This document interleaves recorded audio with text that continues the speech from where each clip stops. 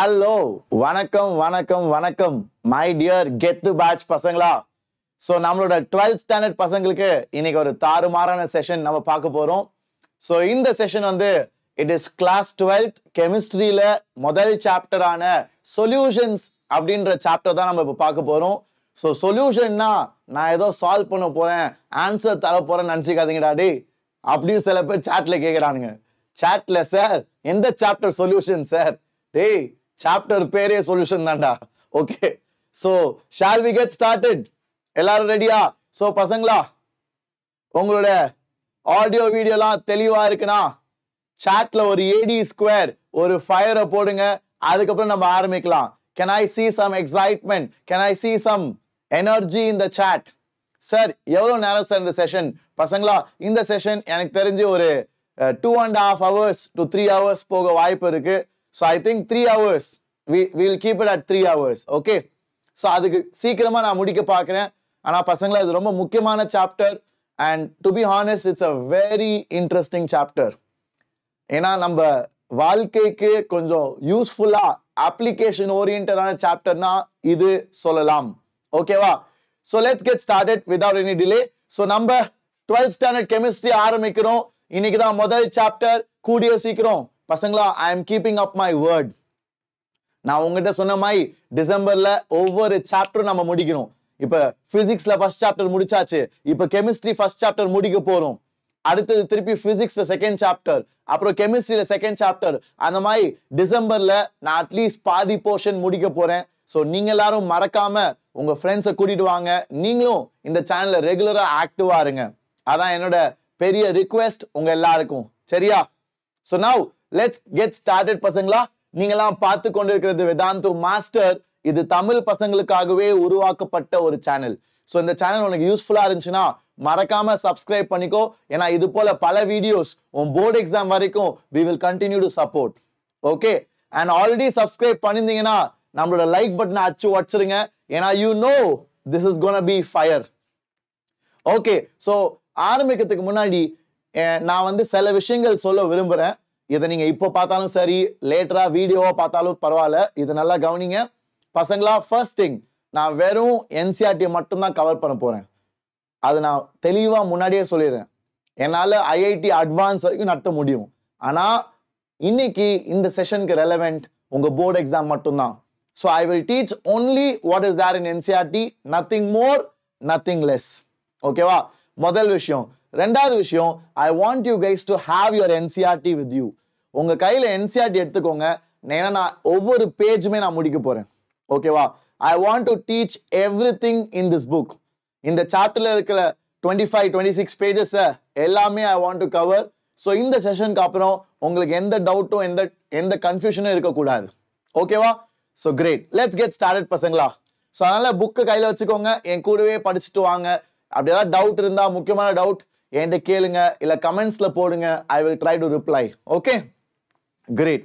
So ஆரம்பிக்கலாம் பசங்களா. முதலாவது, see நம்ம வாழ்க்கையில we use lot of substances, right? We use many materials in our day-to-day lives, right?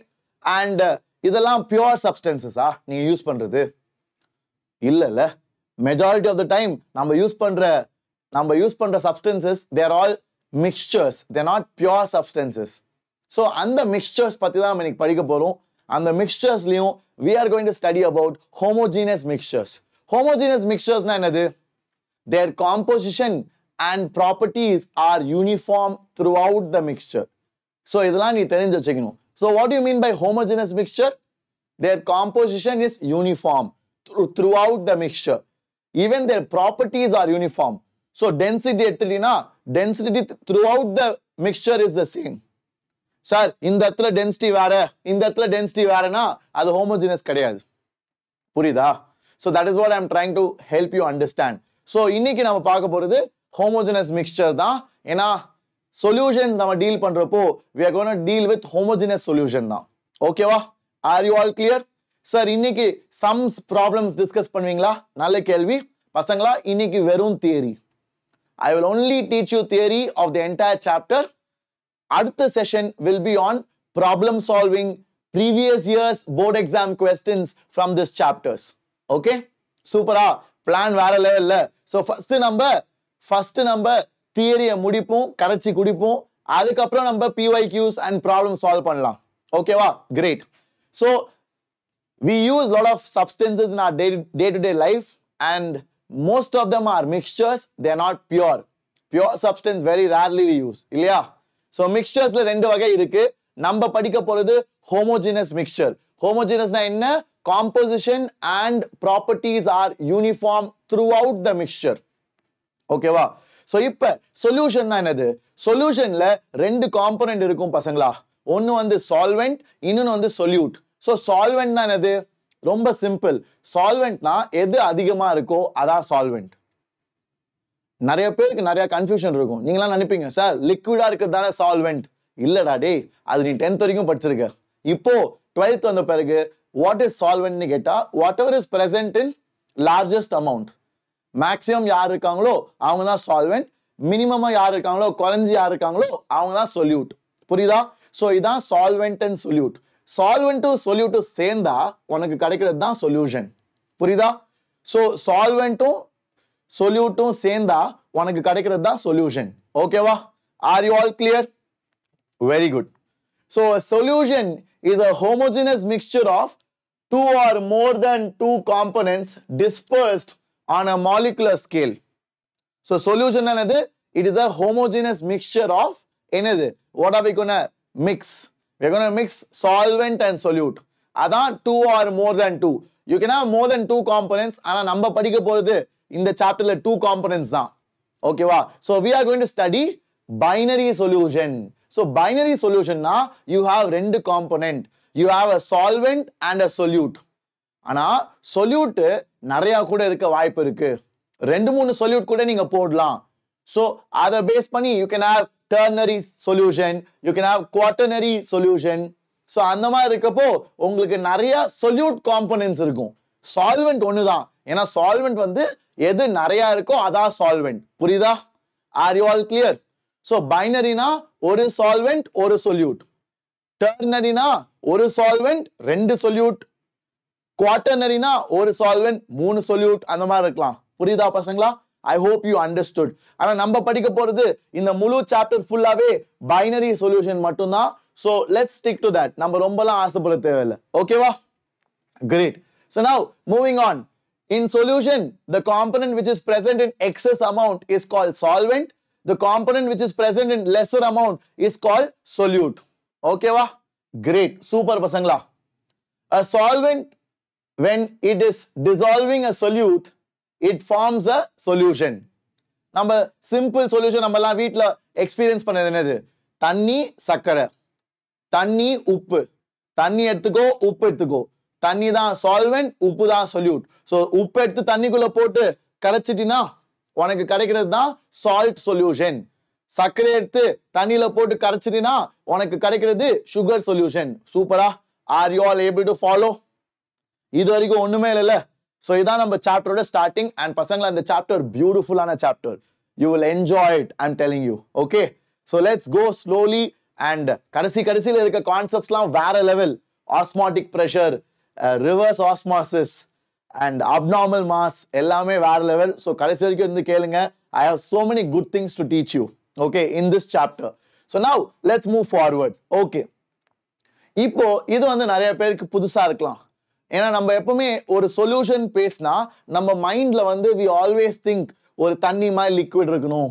அப்படின்னு தான் நம்ம நினைப்போம் ஆனா பசங்களா அந்த நினைப்பை அடிச்சு உடைக்கிறதே இந்த டேபிள் தான் புரியுதா அந்த நினைப்பெல்லாம் அடிச்சு உடைக்கிறதே இந்த டேபிள் தான் ஏன்னா சொல்யூஷன் எப்படிலாம் இருக்கலாமா you can have a gaseous solution you can have a liquid solution you can have a solid solution can you believe that okay so பசங்களா இன்னொரு ஒரு முக்கியமான விஷயம் நிறைய பேருக்கு தெரியுமான்னு தெரியல the state is given by the state of the solution is given by the solvent or state இது ரொம்ப முக்கியம் பாத்தியா gaseous solution na solvent fulla gas liquid solution na solvent fulla liquid solid solution na solvent fulla solid this is very important so the physical state or the state of the solution is determined by your solvent. So gaseous solution la solvent எப்பவுமே gas தான். solute மூணா இருக்கலாம். ஓகேவா? solute மூணாவும் இருக்கலாம். gas இருக்கலாம், liquid இருக்கலாம், solid இருக்கலாம். So there are 9 categories. There are 9 categories. ஓகேவா? So இந்த examples-லாம் தெரிஞ்சிக்கிறது நல்லது. Okay, gas na mixture of oxygen and nitrogen. Liquid gas na chloroform in nitrogen. Solid gas na camphor, karpuron nenikirenla. So camphor in nitrogen gas. Gas in liquid, oxygen in water, which is important for fishes, aquatic organisms, for breathing, right? I hope all of you are aware. Sir, in the chapter full ah mudichirvingla sir? Ama Suresh, for sure I will finish this chapter today. And I'm going to teach only the theory part of this chapter today. Problem solving, problems, previous year's questions, ellame இன்னொரு lecture.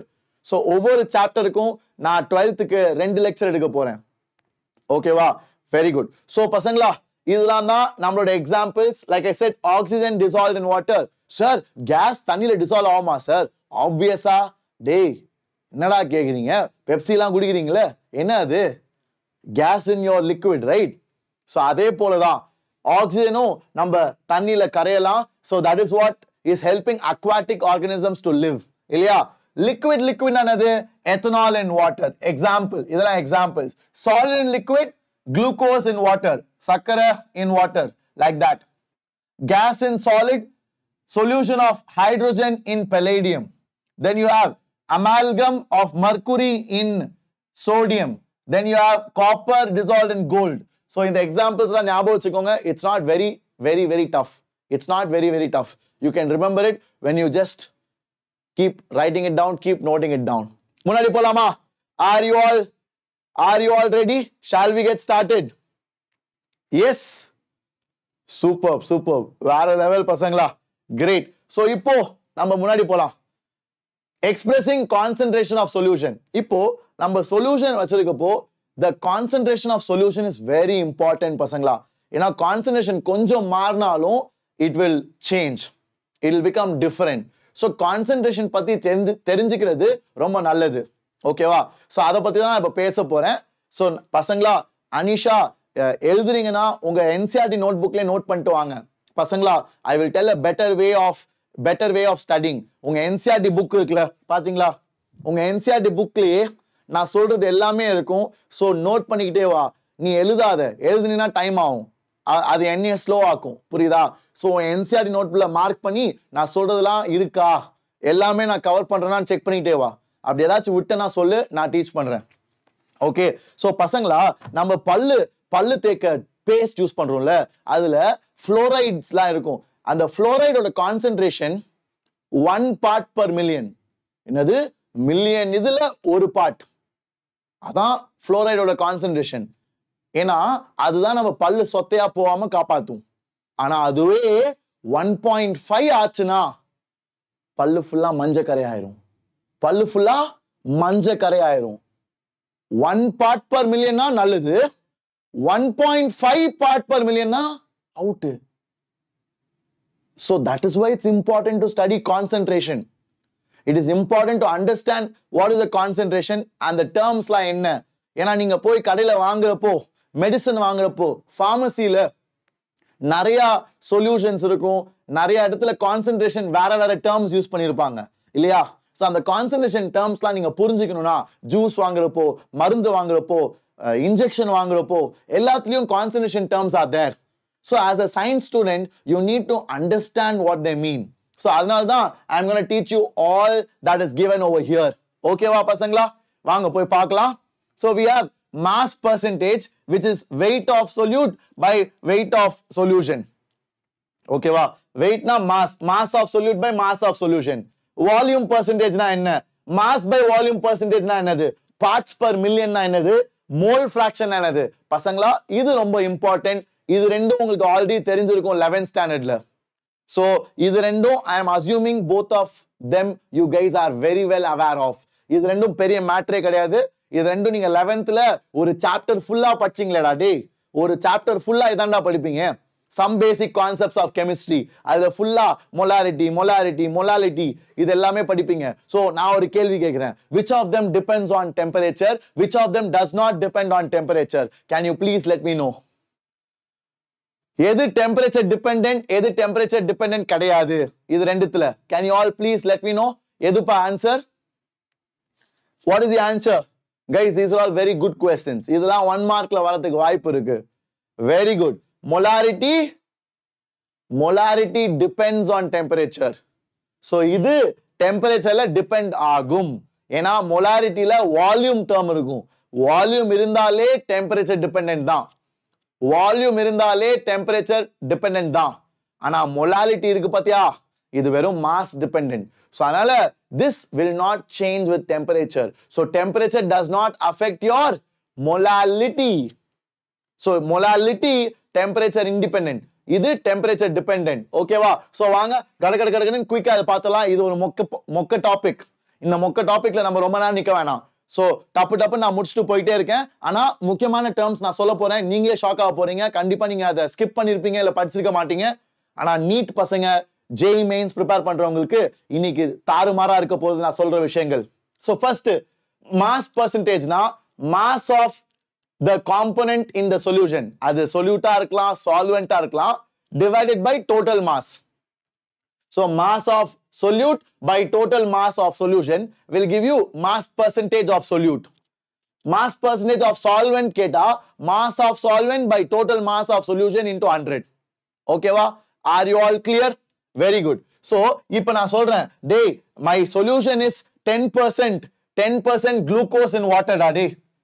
என்னோட solution வந்து 10% glucose in water and மொத்த weight வந்து 100 gram.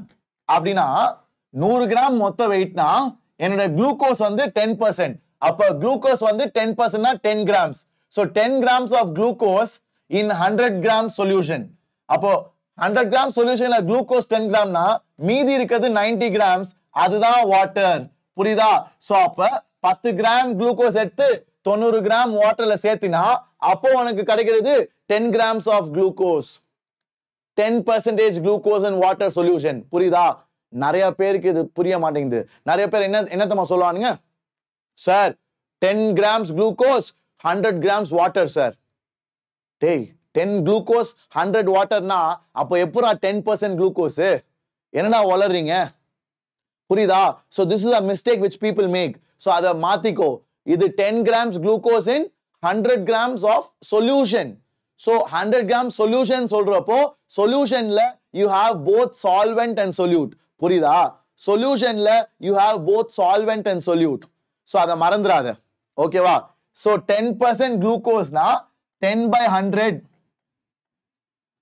is the percentage. 10 by 100 na நம்ம mass percentage. So that is mass of glucose by mass of solution. So solution mass 100, glucose mass 10. So அப்ப solvent எவ்வளோ? Sir mass of solution வந்து mass of solvent plus mass of solute. So 100 grams தான் total mass of solution. Solvent தான் நம்ம கண்டுபிடிக்கணும். எனக்கு தெரியாது. குளுக்கோஸோட mass 10 gram sir. அவன் தான் கொடுத்துட்டான் கேள்வியில. அப்ப மாஸ் ஆஃப் சால்வெண்ட் எவ்வளோ சார்? அப்ப mass of solvent 100 minus 10 sir, 90 gram. இதான் பசங்களா சொன்னேன். சரியா? I hope all of you are able to understand. So shall I move forward? Let's go forward to the next one. So இதுதான் முக்கியமான விஷயம் which NEET students, which JEE students should know. JEE exam வருது, JEE mains, NEET exam வருது இன்னும் 5 மாசத்துல. So இந்த மாதிரி விஷயங்கள் நீங்க மறக்க கூடாது. For example, commercial bleaching solution contains 3.62% mass percentage of sodium hypochlorite in water. Okay? So எவ்வளவு பேர் இதை skip பண்ணீங்களோ இப்போ மார்க் பண்ணு. உன் NCERTல போய் மார்க் பண்ணு. How many of you have marked it in NCERT? How many of you have spotted this? அட ஆமா சார், இது NCERTல இருக்கு சார், இப்பதான் சார் ஃபர்ஸ்ட் டைம் பார்க்கறேன். So பசங்களா, இது வந்து மாஸ் பர்சன்டேஜ்ல ஒரு முக்கியமான எக்ஸாம்பிள். சோ இந்த வேல்யூஸ்லாம் அவங்க கேட்கலாம் நீட்ல படிக்கிற பசங்களா. ஓகேவா? So 3.62% of sodium hypochlorite. So sodium hypochlorite தான் உன்னோட solute and உன்னோட solvent தான் water. புரியுதா? So இப்போ நம்ம முன்னாடி போலாம். அடுத்தது volume percentage. Volume percentage na volume of the component by volume of the solution. சரியா?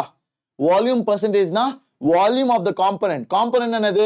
Solute இல்ல solvent. அது உன் இஷ்டம். நீ எதை கண்டுபிடிக்கிறியோ அதுக்கு ஏத்தமா solve பண்ணு. So volume percentage of solute கேட்கணும்னா then the formula is volume of solute by volume of solution into 100.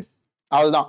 So இப்ப 10% ethanol solution na 10% ethanol solution na that means 10 ml of ethanol is present in 100 ml of water or solution. Not water, solution. I'm sorry. Okay. So இப்ப let's say you have 10% ethanol solution. Okay. 10% ethanol solution na you have 10 ml of ethanol in 100 ml of solution. In 100 ml of solution. So அதுதான் 10% ethanol solution volume by volume. புரியுதா? Are you all clear? So shall I move forward? Very good. Super, super. வேற level பசங்களா. So இப்போ நம்ம முன்னாடி போலாம். இப்போ இதுக்கு ஒரு எக்ஸாம்பிள் இருக்கு. யாரு கரெக்ட்டா சொல்றான்னு பாப்போம். இதுக்கு ஒரு எக்ஸாம்பிள் இருக்கு. அது யார் கரெக்ட்டா சொல்றான்னு பாப்போம். Let me see if you guys are able to answer. Okay? Very good. Ratna, Vanakkam Ratna, nice to have you here. Welcome to our channel. Ritvik, yes Ritvik, I will do that. Please wait. Yes, yes. எனக்கு தொண்டை சரியான நானே தண்ணி குடிக்கிறேன். கவலைப்படாத. நீ class கவனி. So பசங்களா எல்லாரும் please go through it. What is the important thing? Very good. Anisha, ethylene glycol. Ethylene glycol is an antifreeze which is used for cooling. இல்லையா? So பசங்களா engine coolantனா water நல்லா சில்லுன்னு இருந்தா தானே ஈஸியா கூல் பண்ண முடியும். ஆனா நம்ம வாட்டர் வந்து ஜீரோலே ஃப்ரீஸ் ஆயிடுச்சுன்னா அப்போ வேஸ்ட் இல்ல. ஜீரோலே ஃப்ரீஸ் ஆயிடுச்சுன்னா அவ்வளவு கூலிங் கொண்டு வர முடியாது. So ethylene glycol என்ன பண்ணும்? It's an antifreeze, so it will reduce the freezing point even below zero. Masa. So நம்ம freezing point of water zero ல இருந்து இன்னும் கம்மியாக்கிரும். It reduces to minus 17.6. Correct? It reduces to minus 17.6. So, avlo korekranala, water can be chill, water can be very, very cold and still not freeze at zero. So, which is good for cooling. Ilya? So, that is what we use and that's why the name antifreeze. So, idala nyabam vechiko, idala neat prepare பண்றவங்களுக்கு ரொம்ப important. So, what is antifreeze? It is a 35% volume by volume solution. It is a 35% volume by volume solution of ethylene glycol. I hope all of you are clear. Okay? Fantastic. So now let's move forward. அடுத்தது mass by volume. So mass of solute by volume of solution into 100. Okay வா? அதாவது எவ்வளோ grams of solute இருக்கு in 100 ml of the solution. எவ்வளோ grams of solute இருக்கு in 100 grams of your in 100 ml of your solution. Okay வா? So how many grams of solute is present in 100 ml in a volume la 100 ml of my solution. அதான் mass by volume percentage. It is used where? Mass by volume, where is it very commonly used? In medical field, pharmacy. Very good. யார் இது? Tom Jerry, வேற level. Tom Jerry, வேற level. So it is used in pharmacy, medical fields. That's awesome. Okay. So now let's move forward. Parts per million. பசங்களா, this is very important. ஏன்னா இதை வந்து நீங்க கண்டிப்பா உங்களோட நியூஸ் பேப்பர்ஸ்லாம் பார்த்திருப்பீங்க. So where is this used very commonly? This is used very commonly for pollutants. Atmospheric pollutants, water pollutants. So pollutants க்கு major-ஆ they use parts per million. இது எப்போ நம்ம யூஸ் பண்ணுவோம்னா when you have very little traces of solute in a very, very large quantity of solvent. So எப்போ நம்ம parts per million use பண்ணுவோம்? Parts per million எப்போ use பண்ணுவோம்னா when you have traces of solute, ரொம்ப கம்மி solute in very, very large quantity of solvent. So அப்பதான் we use parts per million. So parts per million formula என்னது? Number of parts of the solute. ஏன்னா யூசுவலா solute தான் கம்மியா இருக்கும். Number of parts of நம்மளோட solute divided by total number of parts of the entire solution. into 10 power 6 into 10 power 6 ஏனா parts per million. ஓகேவா? So அதான் நம்ம ஃபார்முலா. and இங்க நான் ஒரு சின்ன கால்குலேஷன் கொடுத்திருக்கேன். நம்ம வேணா சேர்ந்து சால்வ் பண்ணி பார்க்கலாம். அப்போ வேணா உங்களுக்கு புரியும் நல்லா. ஓகேவா? சோ இப்போ பாத்தீங்கன்னா a liter of sea water weighs 1030 grams. It contains this much amount of dissolved oxygen. So இதான் நம்ம solute. So weight of solute, அதாவது number of parts of solute. ஏன்னா பசங்களா இந்த parts per million, it can be mass by mass, it can be mass by volume, or it can be volume by volume. புரியுதா? இந்த ppm கூட இங்க வந்து number of parts கொடுத்திருக்கான். So உங்களுக்குலாம் doubt இருக்கலாம், சார் number of partsனா என்னது sir? எண்ணி போடணுமா சார்? இல்ல மாஸா சார்? இல்ல வால்யூமா சார்? என்ன சார் அது? எனக்கு ஒண்ணுமே புரியலையே. சோ பசங்களா மூணு விதமாவும் நீங்க யூஸ் பண்ணலாம். ஓகேவா? மூணு விதமாவும் நீங்க யூஸ் பண்ணலாம். You can use mass by mass, or you can use mass by volume, or you can use volume by volume. ஓகேவா? சோ மூணு விதமாவும் நீங்க யூஸ் பண்ணலாம். சோ இங்க வந்து mass by mass தான் நான் யூஸ் பண்றேன். ஏன்னா they have given mass of solute and they have given you mass of the solution. ஏன்னா sea water தான் solvent and sea water தான் solution. சோ அதுல டைரக்டா எவ்வளவு weight? 1030 grams. So இது ரெண்டுத்தையும் டிவைட் பண்ணனா I'll get 5.8 by 10 power 6. இல்லையா பசங்களா? Don't you all agree? ஏன்னா if you divide 6 by 1.03 you will get 5.8. In the 10 power minus 3 கீழ போனா it will become 10 power 6. You can check it. So 6 divided by 1.03 into 10 to the power 3 into 10 to the power minus 3. So that will become what? 5.8 divided by 10 power 6. So அதனால்தான் 5.8 grams per 10 power 6 grams. Okay. So அப்படி இருக்கத we can write it as 5.8 ppm. அத நம்ம வந்து 5.8 ppm மாத்தி எழுதலாம். இப்போ புரியுதா? So 5.8 ppm என்னது? It is 5.8 grams in 10 to the power 6 grams of solution. So 10 to the power 6 gram of solution எடுத்தீனா அதுல 5.8 grams தான் நம்மளோட solute இருக்கும். அதுக்கு பேர் தான் ppm. சந்தோஷமா? Are you all clear? So shall I move forward? Everybody cool with this? So நம்ம இப்ப முன்னாடி போலாம் பசங்களா. I hope all of you are able to follow. Mole fraction இதுவும் நீங்க சின்ன வயசுல படிச்சிருப்பீங்க உங்களோட 11th ஸ்டாண்டர்ட்ல. சோ அதனால இதெல்லாம் கொஞ்சம் வேகமா நம்ம போலாம். சோ பசங்களா mole fractionனா இப்ப வந்து நம்மட்ட ரெண்டு சப்ஸ்டன்ஸ் இருக்கு. நம்மட்ட A இருக்கு, B இருக்கு. சரியா? சோ A ஓட number of moles வந்து let's say Na, B ஓட number of moles வந்து Nb. சோ அப்போ mole fraction of A வந்து number of moles of A by total number of moles. அதே மாதிரி mole fraction of B வந்து it is number of moles of B by total number of moles. So அதான் mole fraction ஓட definition. Mole fractionனா நீ எதை கண்டுபிடிக்கிறியோ அதோட moles divided by total number of moles. ஓகேவா? Very good. So it is nothing but நீ எதை கண்டுபிடிக்கிறியோ அதோட number of moles divided by total number of moles. சந்தோஷமா? Are you all clear பசங்களா? சோ இப்போ ஒரு முக்கியமான விஷயம், எல்லாம் ஒரு சிஸ்டம்ல இருக்க எல்லா காம்போனன்ட்ஸ், let's say மூணு காம்போனன்ட் இருக்கு.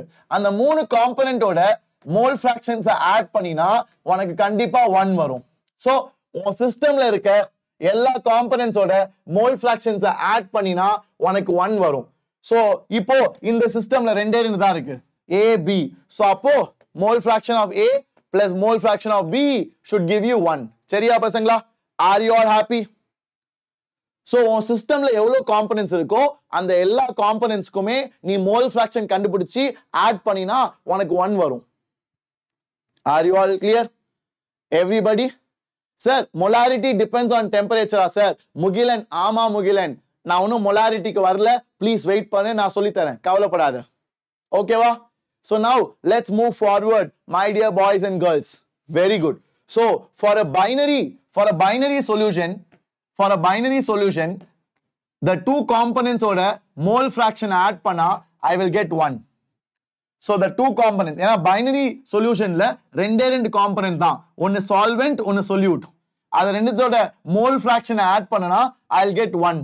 அதை மறக்காதீங்க சரியா வெரி குட் சோ இதான் மோல் ஃபிராக்ஷன் ஃபார்முலா இதான் சிம்பிள் ஃபார் மோல் ஃபிராக்ஷன் பசங்களா இதை நம்ம இன்னைக்கு நிறைய இடத்துல யூஸ் பண்ணுவோம் so please be ready okay so please be ready we are going to use this in many places today நிறைய இடத்துல நம்ம இதை யூஸ் பண்ண போறோம் ஓகேவா so let's go forward so பசங்களா இதை மட்டும் சால்வ் பண்ண ட்ரை பண்றீங்களா ஒரே ஒரு கேள்வி இன்னைக்கு நான் வந்து probably இதான் இன்னைக்கு கிளாஸ்லயே இருக்க ஒரே क्वेश्चन ஏனா like I said நான் क्वेश्चनக்கு தனியா ஒரு செஷன் வைக்க போறேன் சோ அந்த செஷன்ல நான் எல்லாமே சால்வ் பண்ண போறேன் போர்ட் எக்ஸாம்ல வந்த கேள்வி என்ன மாதிரி क्वेश्चंस போர்ட் எக்ஸாம்ல வரலாம் அது எல்லாமே நான் தனியா ஒரு செஷன் எடுக்க போறேன் இன்னைக்கு நான் ஃபர்ஸ்ட் தியரியை முடிக்க போறேன் ஓகேவா so தியரியில I will cover everything it's going to be super interesting so please stay till the end and listen to whatever I have brought for you today okay great so mole fraction of ethylene glycol in a solution containing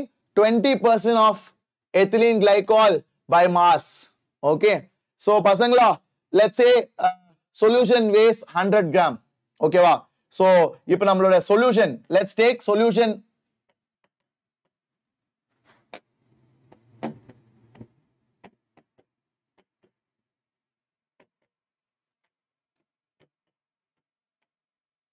so ethylene glycol evlo so C2H6O2 ethylene glycol வந்து how much it is it is going to be 20% of our solution 20% of 100 grams is 20 grams okay va so remaining is what remaining is going to be solvent water so water is remaining so 100 la total solution la 20 gram solute 20 gram ethylene glycol அப்ப மீதி இருக்க 80 gram வந்து நம்மளோட water தான் okay va I hope all of you are able to follow that so appo nammaloda moles of ethylene glycol evlo moles of ethylene glycol வந்து mass by molecular mass இல்லையா so mass of ethylene glycol is 20 gram by molar mass evlo pa calculate பண்றீங்களா C2 24 H6 30 O2 32 so 62 so 20 by 62 தான் நம்ம moles of ethylene glycol and moles of water எவ்வளோ moles of water is 80 gram weight by molecular weight molecular weight na molar weight எவ்வளோ அது 18 waterக்கு 18 so both of them you can calculate now mole fraction எவ்வளோப்பா mole fraction of ethylene glycol is moles of ethylene glycol by moles of ethylene glycol plus moles of water so that is your answer can you guys please finish it off வந்துச்சா answer வந்துச்சா are you all clear இது எல்லாமே உங்க NCERT ல இருக்கு உங்க NCERT ல இருக்க क्वेश्चन தான் so please check பண்ணிக்கோங்க நீங்க கரெக்ட்டா வந்திருக்கா வரலையான்னு ஓகே so பசங்களா எல்லாரும் செக் பண்ணுங்கப்பா உங்களோட NCERT ல உங்களுக்கு இதே சொல்யூஷன் வந்திருக்கா நீங்க சொன்ன ஆன்சர் வந்திருக்கான்னு பார்த்துட்டு சொல்லுங்க அதுக்கு அப்புறம் நம்ம முன்னாடி போலாம் are you all happy with this my dear boys and girls super ready calculation guys I don't want to do that you guys can do it நான் வேணா ஆன்சர் பார்த்தே உங்களுக்கு சொல்லிடுறேன் see you have to get what இங்க வந்து 0.322 ethylene glycol ஓட moles and இது வந்து 4.444 moles so இப்போ அது ரெண்டுத்தையும் போடிங்கனா the answer is 0.0068 okay வா so யாரெல்லாம் okay 0.068 தான் ஆன்சர் so யாரெல்லாம் 0.068 சொன்னீங்களோ you guys are absolutely correct okay வா so இப்போ நம்ம சொல்யூஷன்ல only two components இல்லையா ஏனா it's a binary solution so binary solution னா இதோட mole fraction 0.068 னா அப்போ வாட்டரோட mole fraction வந்து 1 minus mole fraction of ethylene glycol so it's 1 minus 0.068 that is going to be you can find out no 0.932 if I'm not wrong right so it's 0.932 that is the mole fraction of water பாத்தியா so solvent தான் எப்பவுமே அதிகமா இருக்கும் that's the definition right I hope all of you are clear superb so இப்போ நம்ம முன்னாடி போலாம் it's a very டப்பா கேள்வி but it's good for revising mole fraction நிறைய பேர் மறந்திருப்பீங்க அதனால தான் I wanted to revise இங்கேயே சொல்யூஷன் இருக்கு you can go through it Now இப்ப முன்னாடி போலாம் பசங்களா. Now I'm going to talk about molarity. Molarity depends on temperature. So please அத ஞாபகம் வச்சுக்கோங்க. So molarity இப்ப நான் ஸ்லைட்ல போட்டிருக்கேன்ல RITY. So அது வந்து it depends on temperature. ஏனா வால்யூம் இருக்கு. Volume is a temperature dependent quantity. புரியுதா? So temperature dependent quantity இருக்கனால molarity it is dependent on temperature. Molarity formula என்னது? Moles of solute by volume of solution in liters. Okay வா? Moles of solute by volume of solution in liters. So இப்ப 0.25 mole per liter solution of NaOH னா அப்படினா என்ன அர்த்தம்னா you have 0.25 moles of NaOH in 1 liter of water of the solution. Okay, in 1 liter of the solution. Purida, are you all able to understand? I hope all of you are able to get the hang of it. So pasangla, idhukku da molarity in peru. Edu mole per liter. So mole per liter you can write it as M, capital M. So small m na molality, small m na molality. அது நம்ம அடுத்து படிக்க போறோம். capital M னா molarity. புரியுதா? So 0.25 molar solution சொல்லுவாங்க. 0.25 molar னா 0.25 capital M. Capital M na molarity, which is temperature dependent. Okay va? I hope all of you are clear. So it is 0.25 M na 0.25 moles of NaOH in 1 liter of solution. Okay. இப்போ கடைசி part. This is molality. Molality வந்து small m. Molality வந்து small m. Okay va? I hope all of you are able to follow. Everybody clear? So molality is temperature independent. So temperature வந்து இத affect பண்ணாது. So temperatureனால இது ஒண்ணும் மாற போறது இல்ல. சரியா? So molality is what? Moles of solute by mass of solvent in kg. So இது இந்த சாப்டர்ல நம்ம நிறைய இடத்துல படிக்க போறோம். எங்க? நம்ம colligative properties படிப்போம்ல. நம்ம elevation in boiling point, depression in freezing point அதெல்லாம் படிக்க போறப்ப நம்ம யூஸ் பண்ண போறது இதுதான். சோ அதனால இது ரொம்ப இம்பார்ட்டன்ட், ஞாபகம் வச்சுக்கோ. அதனால தான் இந்த சாப்டர்ல ஸ்டார்டிங்லயே இத டீச் பண்றாங்க. ஓகேவா? சோ molality வந்து moles of solute by mass of solvent in kg. Okay? So இப்ப 1 mole per kg னா that is nothing but 1 molar solution. 1 molar solution என்னது? அப்படினா 1 mole of solute is present in 1 kg of solvent. Okay, I hope all of you are able to understand. So 1 small m solution of KCl na 1 mole of KCl is present in 1 kg of water. ஏனா solvent. நல்லா பாத்துக்கோ, இது solution கிடையாது. Denominatorல பாரு. Molality க்கு it is mass of solvent, not solution. Please be clear. Molality ல மட்டும் இங்க கீழ solvent வரும். அத நல்லா ஞாபகம் வச்சுக்கோங்க. Please don't do it wrong. So இப்போதான் நம்ம டாபிக் வரும். ஆரம்பிக்கலாமா?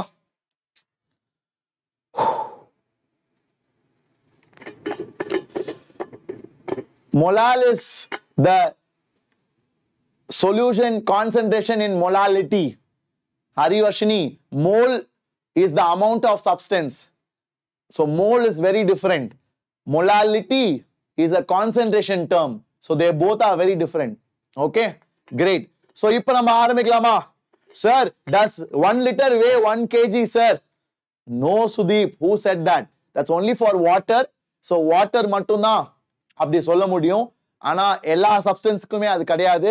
வாட்டருக்கு கூட it depends on temperature and pressure. All that matters. So water generally 1 liter weighs 1 kg. Okay. So இப்போ 1 liter தண்ணி குடிச்சினா 1 கிலோ உனக்கு weight ஏறும். அதனால தான் வாட்டர் குடிக்காம இருந்தா weight சீக்கிரமா குறைக்கலாம். ஆனா நீங்க திருப்பி வாட்டர் குடிச்சீங்கன்னா weight திருப்பியும் சல்லுன்னு ஏறிடும். Have you guys seen that? So water குடிக்காம இருந்தீங்கன்னா தண்ணி குடிக்காம இருந்தா weight சீக்கிரமா கம்மியாற மாதிரி இருக்கும். Okay, great. So இப்ப கண்டினியூ பண்ணலாமா? Are you all ready? So shall we move forward? Day, எங்கடா சாட்ல எனர்ஜி? இது வரைக்கும் சமையா? இது வரைக்கும் எல்லாமே புரிஞ்சுச்சா? நம்ம வந்து ஒரு 3-4 pages கவர் பண்ணிட்டோம் NCERT ல. எல்லாருமே அந்த ஃபுல்லா ட்ராக் பண்ணீங்களா? It was good, right? Superb.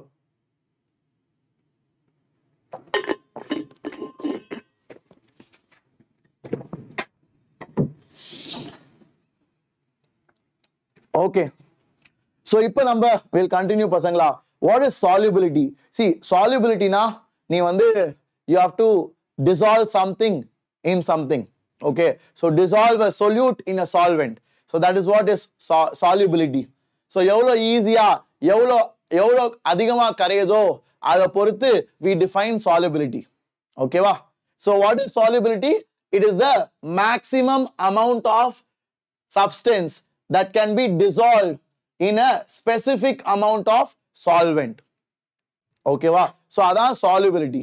So for example பசங்களா, நான் உங்ககிட்ட ஒரு டம்ளர் தண்ணி கொடுக்குறேன். ஒரு டம்ளர் தண்ணி கொடுத்துட்டு எவ்வளோப்பா உப்பு கரைக்கலாம், what is the solubility of உப்பு in தண்ணி அப்படின்னு கேட்டா நீங்க என்ன பண்ணுவீங்க?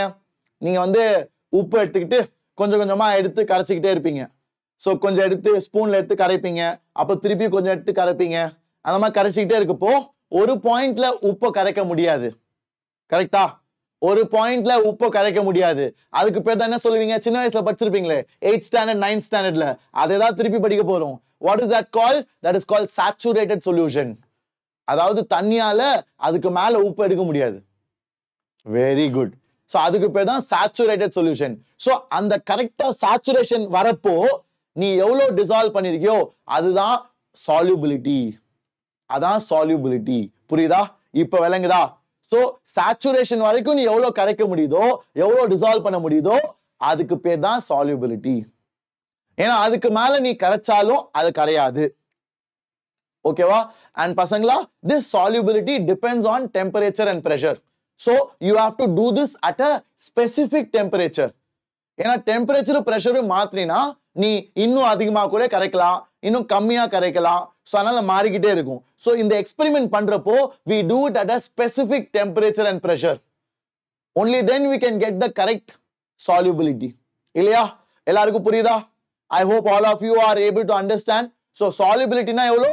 What is the maximum amount of solute that you can dissolve in a specific amount of solvent in a specific temperature. ஓகேவா? ஸோ அதான் நம்மளோட solubility. ஸோ பசங்களா, நம்ம இன்னைக்கு நிறைய solubility பத்தி தான் பேச போறோம் அடுத்த ஒரு 1 hour. ஓகேவா? எல்லாரும் தயாரா? ஸோ இன்னைக்கு நான் ஃபர்ஸ்ட் பேச போறது solubility of a solid in a liquid. ஓகேவா?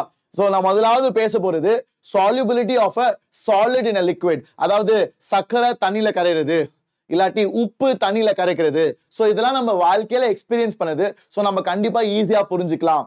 ஆனா இதெல்லாம் போறதுக்கு முன்னாடி பசங்களா, எல்லா சப்ஸ்டன்ஸும் எல்லா லிக்விட்லயும் கரையாது. அது you should understand. Every solute will not dissolve in every solvent. You should first understand that. Every solvent cannot dissolve every solute. So we need to understand the chemistry behind this. ஓகேவா? Great. So அதான் நம்ம இப்போ பார்க்க போறோம். And பசங்களா, இந்த சாப்டர்ல நம்ம மேஜரா லிக்விட் ஆஸ் அ சால்வெண்ட் தான் பார்க்க போறோம். ஸோ இந்த சாப்டர்ல நான் இனிமேல் கவர் பண்ண போறது எல்லாமே we'll have solvent as liquid and solute may be a gas, solute may be a solid, solute may be a liquid. So solute மாத்தி மாத்தி விளையாடலாம். ஆனா solvent வந்து we are going to keep as liquid. ஓகேவா? So solvent வந்து liquid தான். So liquid solvent வச்சு நம்ம solubility படிக்க போறோம். when we have solid, when we have liquid, when we have gas as a solute. புரியுதா? சோ இப்போ முதலாவது நம்ம படிக்க போறது என்னது? நம்ம முதலாவது படிக்க போறது solid in a liquid. நம்ம முதலாவது படிக்க போறது solid in a liquid. So ஒரு சாலிட நான் லிக்விட்ல கரைக்கிறப்போ, ஒரு சாலிட் சொல்யூட்டை நான் லிக்விட் சால்வெண்ட்ல கரைக்கிறப்போ சால்யூபிலிட்டி எப்படி படிக்கிறது, என்னென்ன ஃபேக்டர்ஸ் இருக்கு, எதெல்லாம் அஃபெக்ட் பண்ண போகுது, அது எல்லாமே கரைச்சி குடிக்க போறோம். சோ பசங்களா, இது நம்ம ஹேண்ட்ஸ் ஆன் நம்ம வாழ்க்கையில எக்ஸ்பீரியன்ஸ் பண்ணது. சோ கண்டிப்பா உங்க எல்லாருக்குமே புரியும். சோ கவனமா கேளுங்க. டப்பு டப்பு டப்பு டப்பு நம்ம முடிச்சுட்டு போயிட்டே இருக்கலாம். Solvent வாட்டரா sir? சால்வெண்ட் லிக்விட் பா. So water is an example. ஓகேவா? வாட்டர் தான் solvent சொல்ல மாட்டேன். Water is an example of a solvent of what I'm going to talk right now. Okay? So பசங்களா, முதலாவது எல்லா solid, எல்லா solute-மே ஒரே solvent-ல dissolve ஆவாது. ஓகேவா? ஏன்னா இப்போ நீங்க உப்பு சர்க்கரை எடுத்தீங்கன்னா தண்ணியில கரையும். ஆனா it won't கரைஞ்சிஃபை in benzene. அட ஆமா சார், உப்பு நம்ம சர்க்கரை எல்லாம் தண்ணியில கரையுது, நம்ம வீட்டிலே பண்ணிடலாம். ஆனா என் லேப்ல பென்சீன் இருக்கு, அந்த பென்சீன்ல போய் உப்பு போட்டா கரைய மாட்டுது, பென்சீன்ல போய் சர்க்கரை போட்டா கரைய மாட்டுது. ஆனா பென்சீன்ல கரையக்கூடிய சில சொல்யூட் இருக்கு. சோ பென்சீன்ல என்ன கரையும்? பென்சீன்ல கரையக்கூடியது you have naphthalene, you have anthracene. So you have naphthalene, anthracene, they can dissolve in benzene. So naphthalene is a solute. Benzene is a solvent. So benzene la naphthalene கரையும், anthracene கரையும். ஆனா salt and sugar கரையாது. அதே போல naphthalene and anthracene, will they dissolve in water? No. So இங்க என்ன தெரிய வருதுன்னா, polar solute will dissolve in polar solvent. Non-polar solute will dissolve in non-polar solvent. So like dissolves like. I hope all of you are able to understand that. Okay? Are you all clear? So shall I move forward? Masa pasangla. இது வரைக்கும் எல்லாருக்கும் புரிஞ்சா? So like dissolves like na, polar solvents dissolve polar solute, non-polar solvents dissolve non-polar solute. So அதனால தான் benzene solvent-ஆ வச்சா naphthalene and anthracene will dissolve because like dissolves like.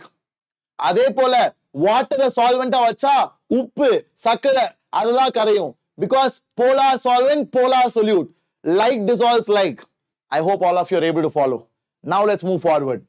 So இப்போ பசங்களா, இப்போ நம்ம வாங்க போய் பார்க்கலாம். Polarனா there should be a slight difference in your polarity, like you have slightly negative and slightly positive. So water எடுத்துக்கிட்டீங்கன்னா நம்ம hydrogen is slightly positive and oxygen is slightly negative because electronegativity of oxygen is very high. So it will attract the shared pair of electrons towards itself. So oxygen will be slightly negative and hydrogen will be slightly positive. So அதுதான் polarity, அதான் polar molecule சொல்லுவாங்க. புரியுதா? I hope you are all aware of it. அத பத்தி நான் maybe I'll take another class, not right now. Okay? So இப்போ நம்ம solubility of solid in a liquid க்கு வரலாம். பசங்களா, I want to teach you a lot of cool things, so please listen carefully. So இப்போ நான் ஒரு solid எடுத்து liquidல கரைக்கிறேன்னா அது கரைஞ்சிரும். ஓகேவா? So அதுக்கு பேர் தான் dissolution. அதுக்கு பேர் தான் dissolution. புரியுதா? So அதுக்கு பேர் தான் dissolving, dissolution.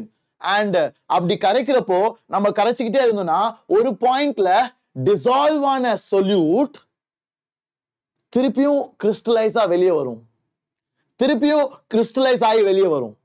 So there will be two kind of things which are happening, two processes. One is dissolving, another is crystallization.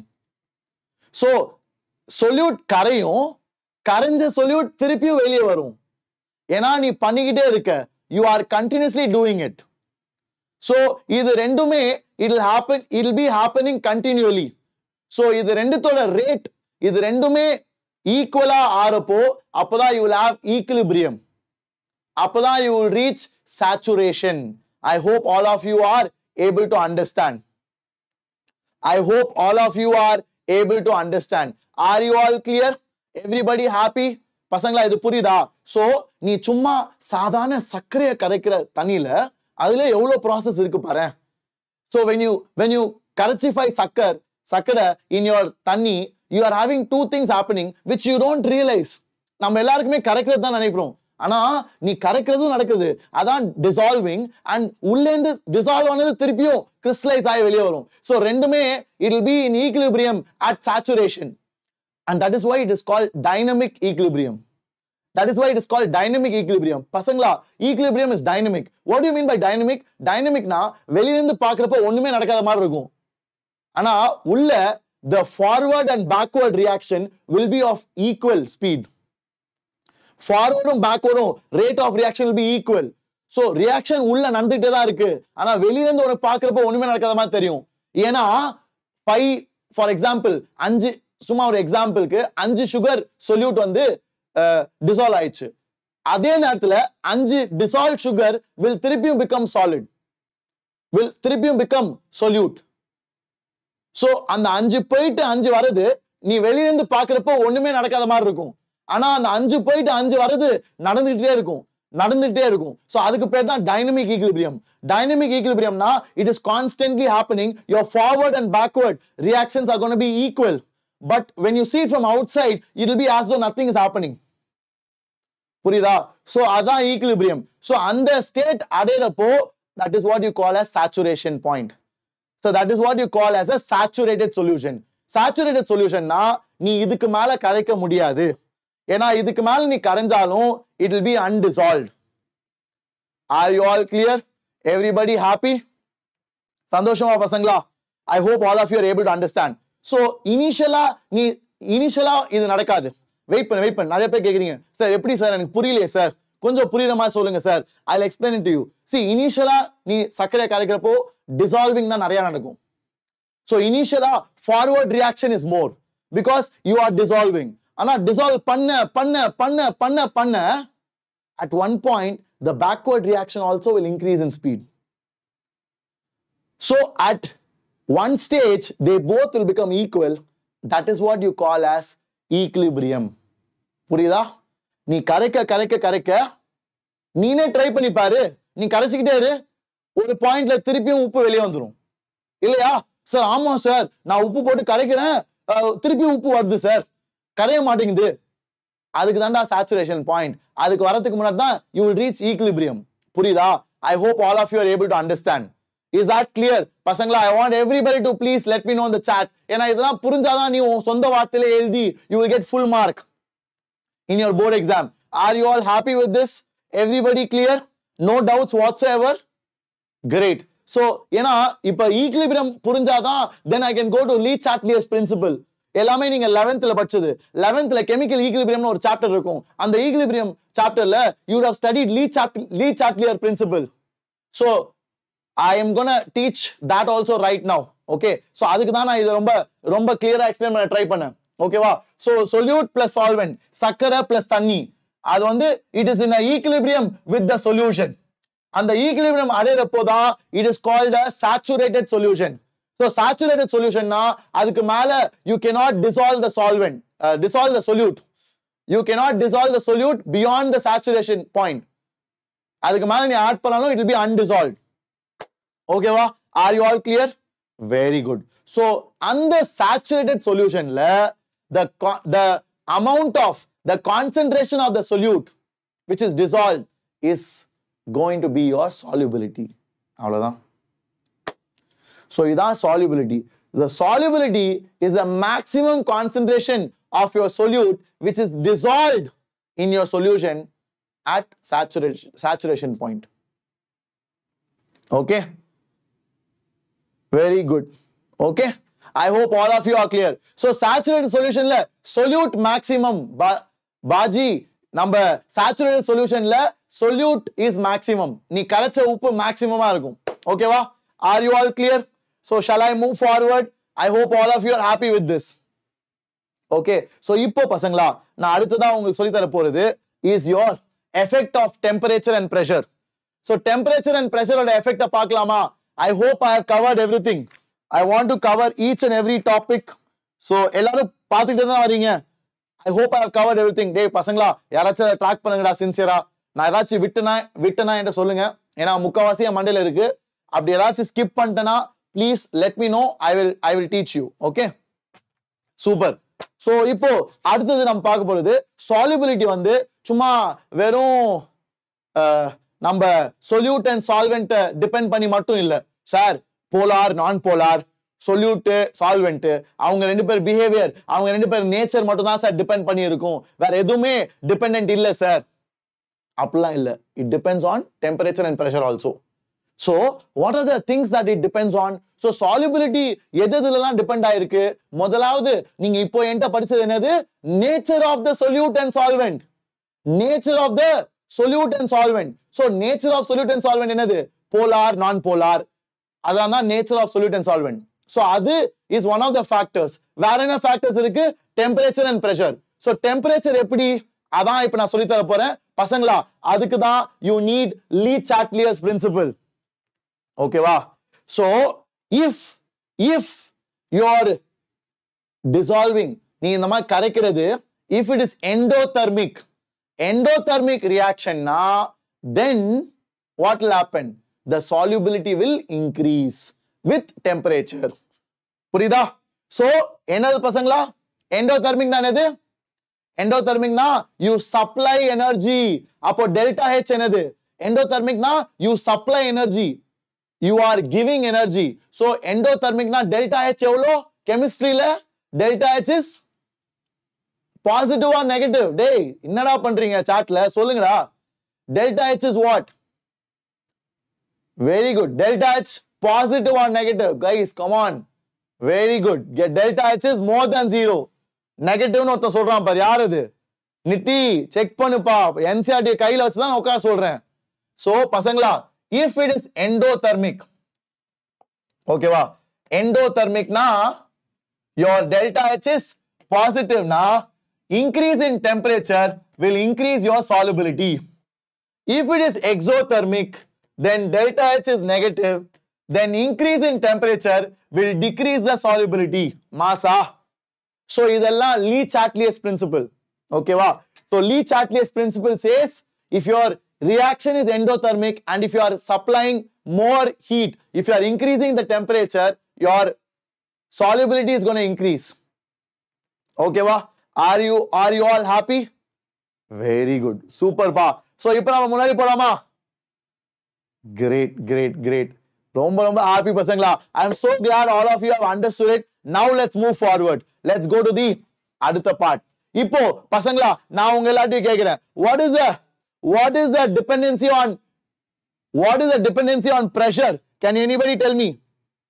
What is the dependency on pressure? Please let me know. See, solids and liquids are incompressible, so pressure has no effect.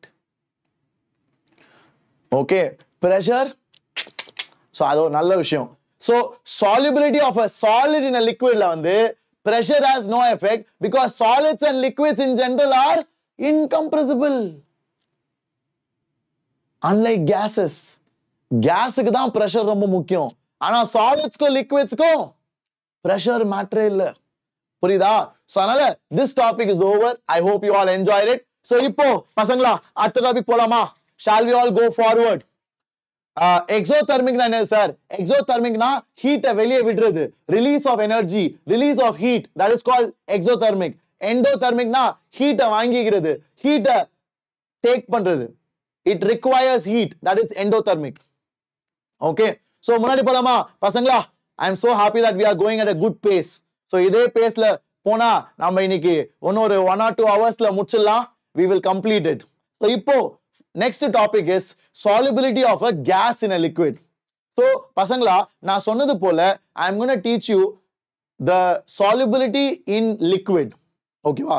solubility in liquid னா நம்ம solvent எப்பவுமே liquid-ஆ இருக்க போகுது. So solvent liquid-ஆ இருந்தா எவ்வளவு case இருக்கு? So solvent liquid-ஆ இருந்தா my dear பசங்களா, solvent வந்து liquid-ஆ இருந்தா you can have 3 possibilities. solute, நம்மளோட solute வந்து கேஸா இருக்கலாம், லிக்விடா இருக்கலாம், சாலிடா இருக்கலாம். சோ இதான் நம்ம ஆல்ரெடி படிச்சிட்டோம். இதான் நம்ம இப்ப படிச்சது கொஞ்ச நேரம் முன்னாடி. I taught you this. So இப்போ நம்ம இத படிக்க போறோம் and இதுதான் கொஞ்சம் முக்கியமான டாபிக். ஓகேவா? சோ இதுல தான் நம்ம நிறைய படிப்போம். இதுல தான் நீங்க Raoult's law எல்லாம் படிப்பீங்க. ஓகே, சோ Raoult's law எல்லாம் இங்க தான் நம்ம படிப்போம். சோ இப்போ நான் உங்களுக்கு கேஸ் இன் a liquid சொல்லி தர போறேன். புரியுதா? அந்த பேட்டர்ன் உங்க மண்டையில இருக்கா? அதனால தான் இதை கேட்கிறேன். நான் 2-3 தடவை சொல்லிட்டே இருக்கேன், ஏன்னா I want you to know. மென்டலா உனக்குன்னு ஒரு ஃப்ளோ சார்ட் இருக்கணும். சும்மா நான் சொல்றதை மட்டும் கேட்டு போக கூடாது. புரியுதா? You should understand it. நான் என்ன சொல்றேன்றத கொஞ்சம் ஒரு ஃப்ளோ சார்ட் மாதிரி மண்டையில வை. Okay, great. சோ இப்போ let's go forward பசங்களா. So solubility of a gas in a liquid. So இது வந்து சார் எப்படி சார் இதை என்னால விஷுவலைஸே பண்ண முடியல சார்? டேய் இதெல்லாம் பார்த்துருக்கீங்களே, கொக்கோ கோலா குடிக்கிறீங்களே, எல்லாமே solubility of a gas in a liquid. பெப்சில நம்ம தரக்கிறப்போ பயங்கரம் பட்டுன்னு வரும்ல வெளியே, அப்புறம் கொஞ்ச நேரம் வெளியே வச்சா கேஸ்லாம் போயிடும். அப்புறம் நீங்க சொல்லுவீங்கல்ல, சார் நல்லா வேலை சார் பெப்சி, எங்க அம்மா வேலை தெரியாம வெளியே வச்சுட்டாங்க, கேஸ் எல்லாம் போயிடுச்சு சார், சப்புன்னு இருந்துச்சு சார், குடிக்கவே பிடிக்கல அப்படின்னு சொல்லுவல. That's because of dissolving of gases in your liquid. So solubility of gas in liquid நீங்க அதையும் எக்ஸ்பீரியன்ஸ் பண்ணிருக்கீங்க. அதுதான் இப்ப நான் உங்ககிட்ட வெளியே கொண்டு வர போறேன். ஓகேவா? சோ பசங்களா, நம்ம ஆக்சிஜன் வந்து நம்ம கடல் தண்ணியில டிசால்வ் ஆயிருக்கும். ஆக்சிஜன் வந்து அவ்வளோ சால்யூபிள் கிடையாது தண்ணியில. ஆனாலும் அந்த கொஞ்ச அளவு சால்யூபிளா இருக்கனால தான் நம்ம அக்வாட்டிக் உயிரினங்கள்லாம் வாழுது இல்லையா? So aquatic life support பண்றது அந்த dissolved oxygen தான் in water. So oxygen ஓட solubility waterல அவ்வளவு அதிகம் கிடையாது. ஆனா அந்த குறைஞ்ச solubilityல கூட oxygen is supporting many life forms. ஓகேவா? அப்புறம் வேற என்ன இருக்கு? The solubility of hydrogen chloride gas is very much in water. So waterல HCl gas ஓட solubility ரொம்ப அதிகம். இதெல்லாம் உங்க NCERT ல கொடுத்திருக்க information, please note it down.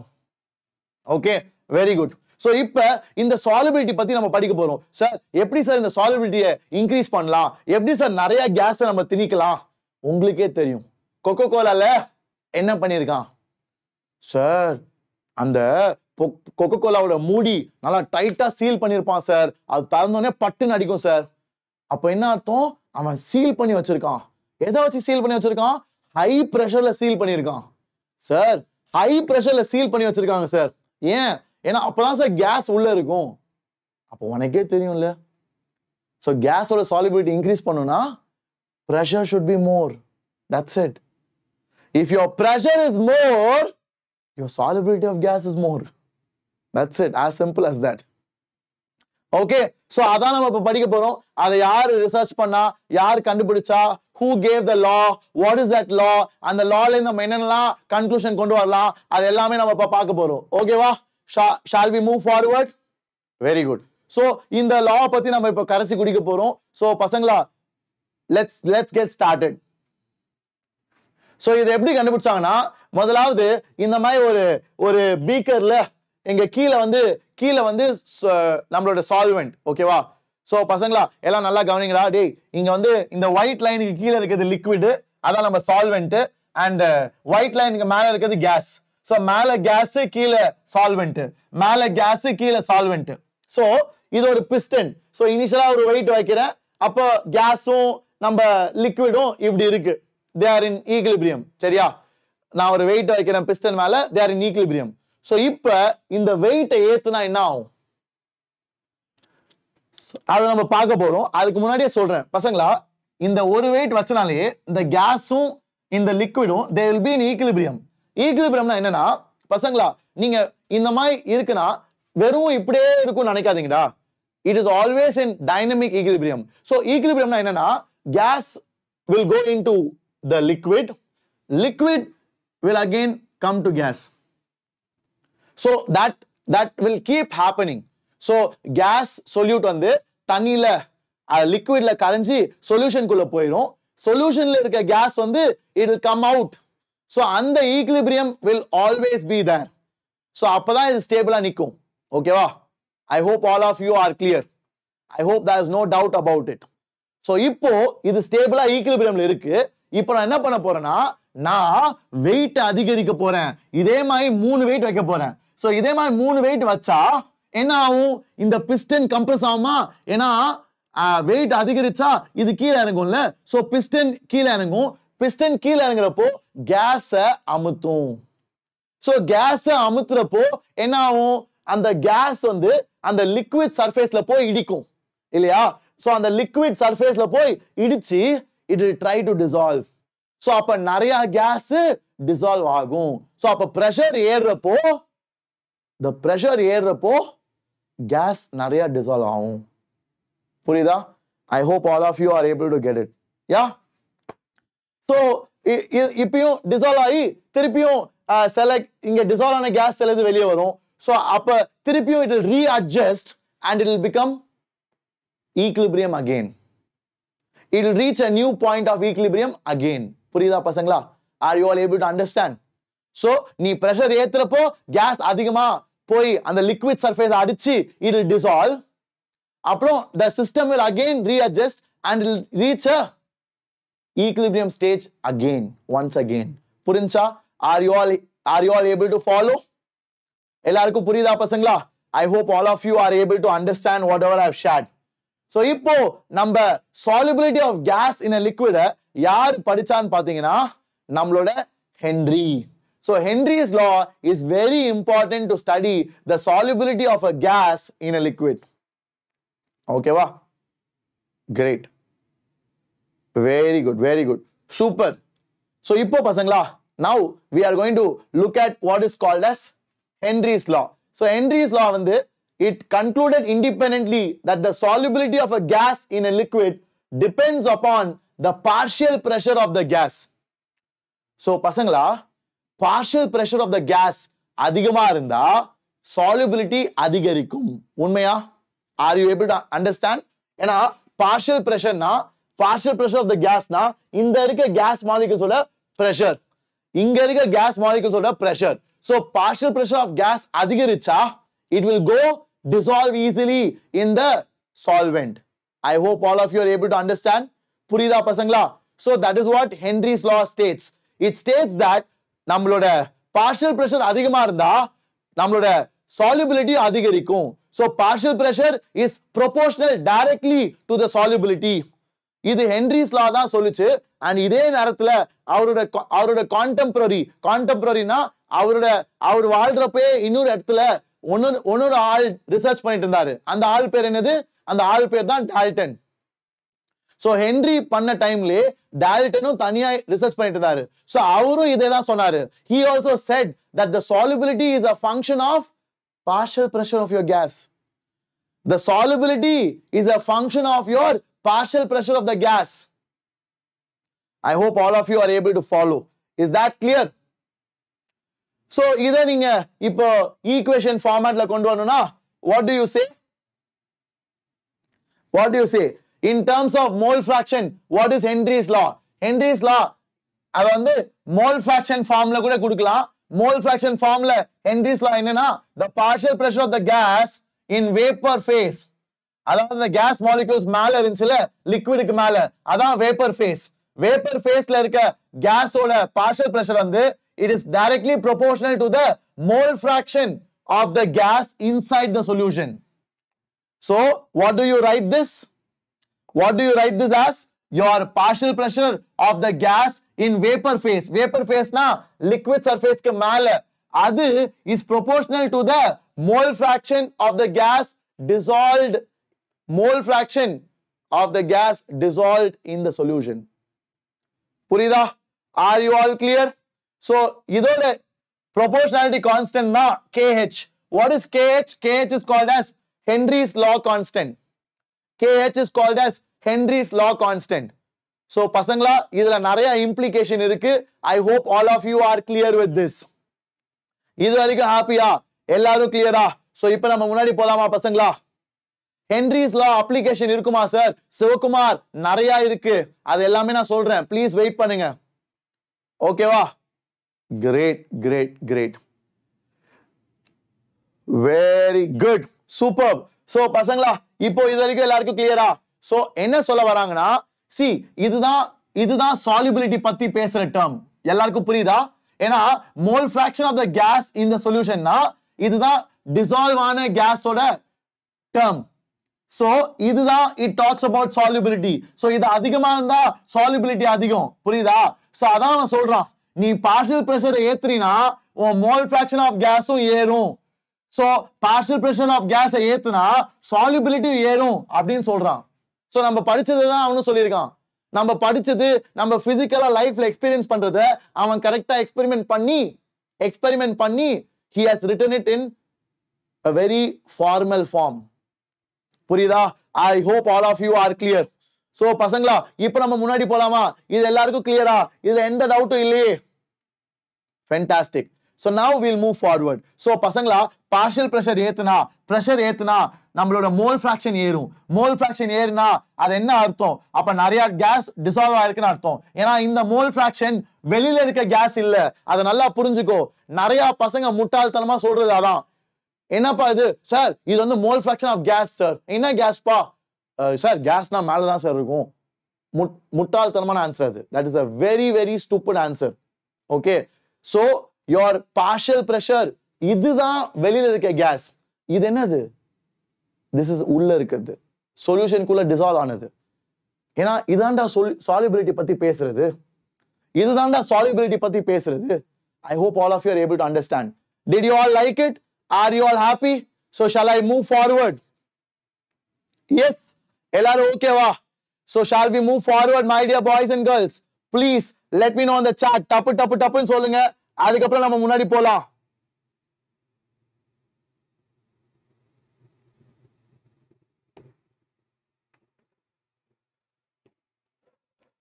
Very good. Super. So let's move forward, pasangla. That's about it, I guess. So இப்போ so pasangla, what is the dependency on KH? So KH on the Henry's law constant, it depends on what? Can anybody tell me? So சரி partial pressure mole fraction they are directly proportional. சரி sir, அது okay sir. இப்போ KH என்ன sir? What does KH depend on? நம்மளோட Henry's constant depends on what? It depends on the nature of what? Nature of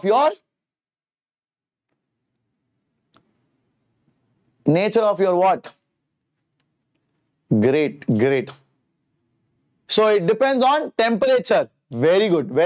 So pasangla, it depends on temperature. ஆனா இத பத்தி நான் இன்னும் நிறைய விஷயங்கள் சொல்லணும்னு இருக்கேன். So பசங்களா KH என்னது? It is equal to நம்ம P by mole fraction. ஓகேவா? So நம்மளோட Henry's law constant ஏறுனா நம்மளோட mole fraction குறையும். Because they are inversely proportional. So Henry's law constant அதிகமா இருந்தா solubility கம்மி. They are inversely proportional. ஓகேவா? Are you all able to understand? Yes.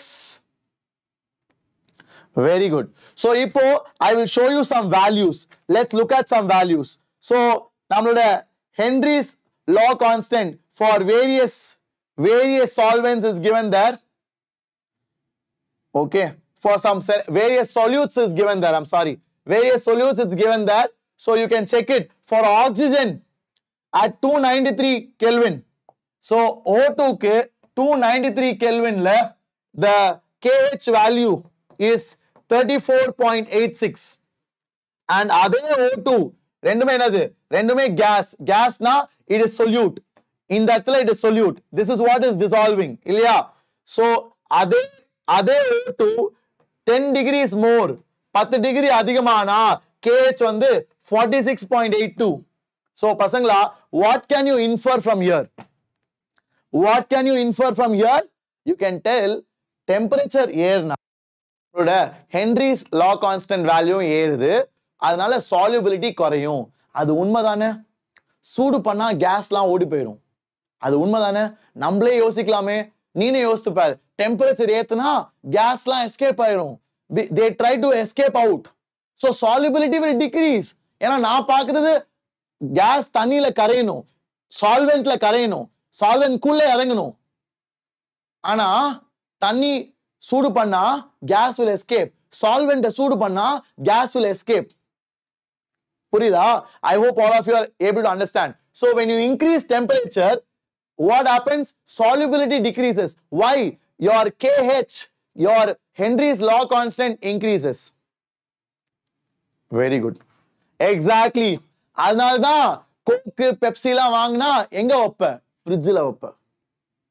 ஏன்னா ஃப்ரிட்ஜில் வச்சாதான் it will remain soluble. The gases will be inside the liquid, and that's what you want, right? You want it to be gassy. That is what gives you good feel when you drink. Ilya, I hope all of you are able to understand. So அதனால்தான் aquatic animals கூட they prefer colder areas. ஏன்னா எங்கெங்கெல்லாம் தண்ணி சூடா இருக்கோ, எங்கெங்கெல்லாம் temperature ரொம்ப அதிகமா ஏறுதோ, dissolved oxygen will reduce.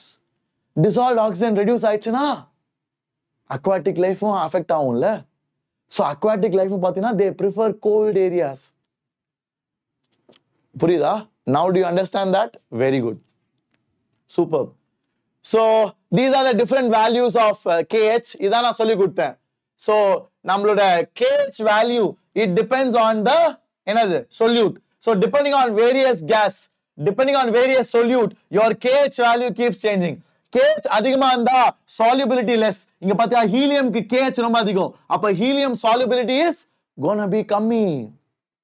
Helium solubility is gonna be கம்மி. Do you all understand that? Are you all able to understand, my dear boys and girls? Everybody? So helium ஓட solubility கம்மி. இதெல்லாம் solubility அதிகம். புரியுதா? I hope all of you are able to understand.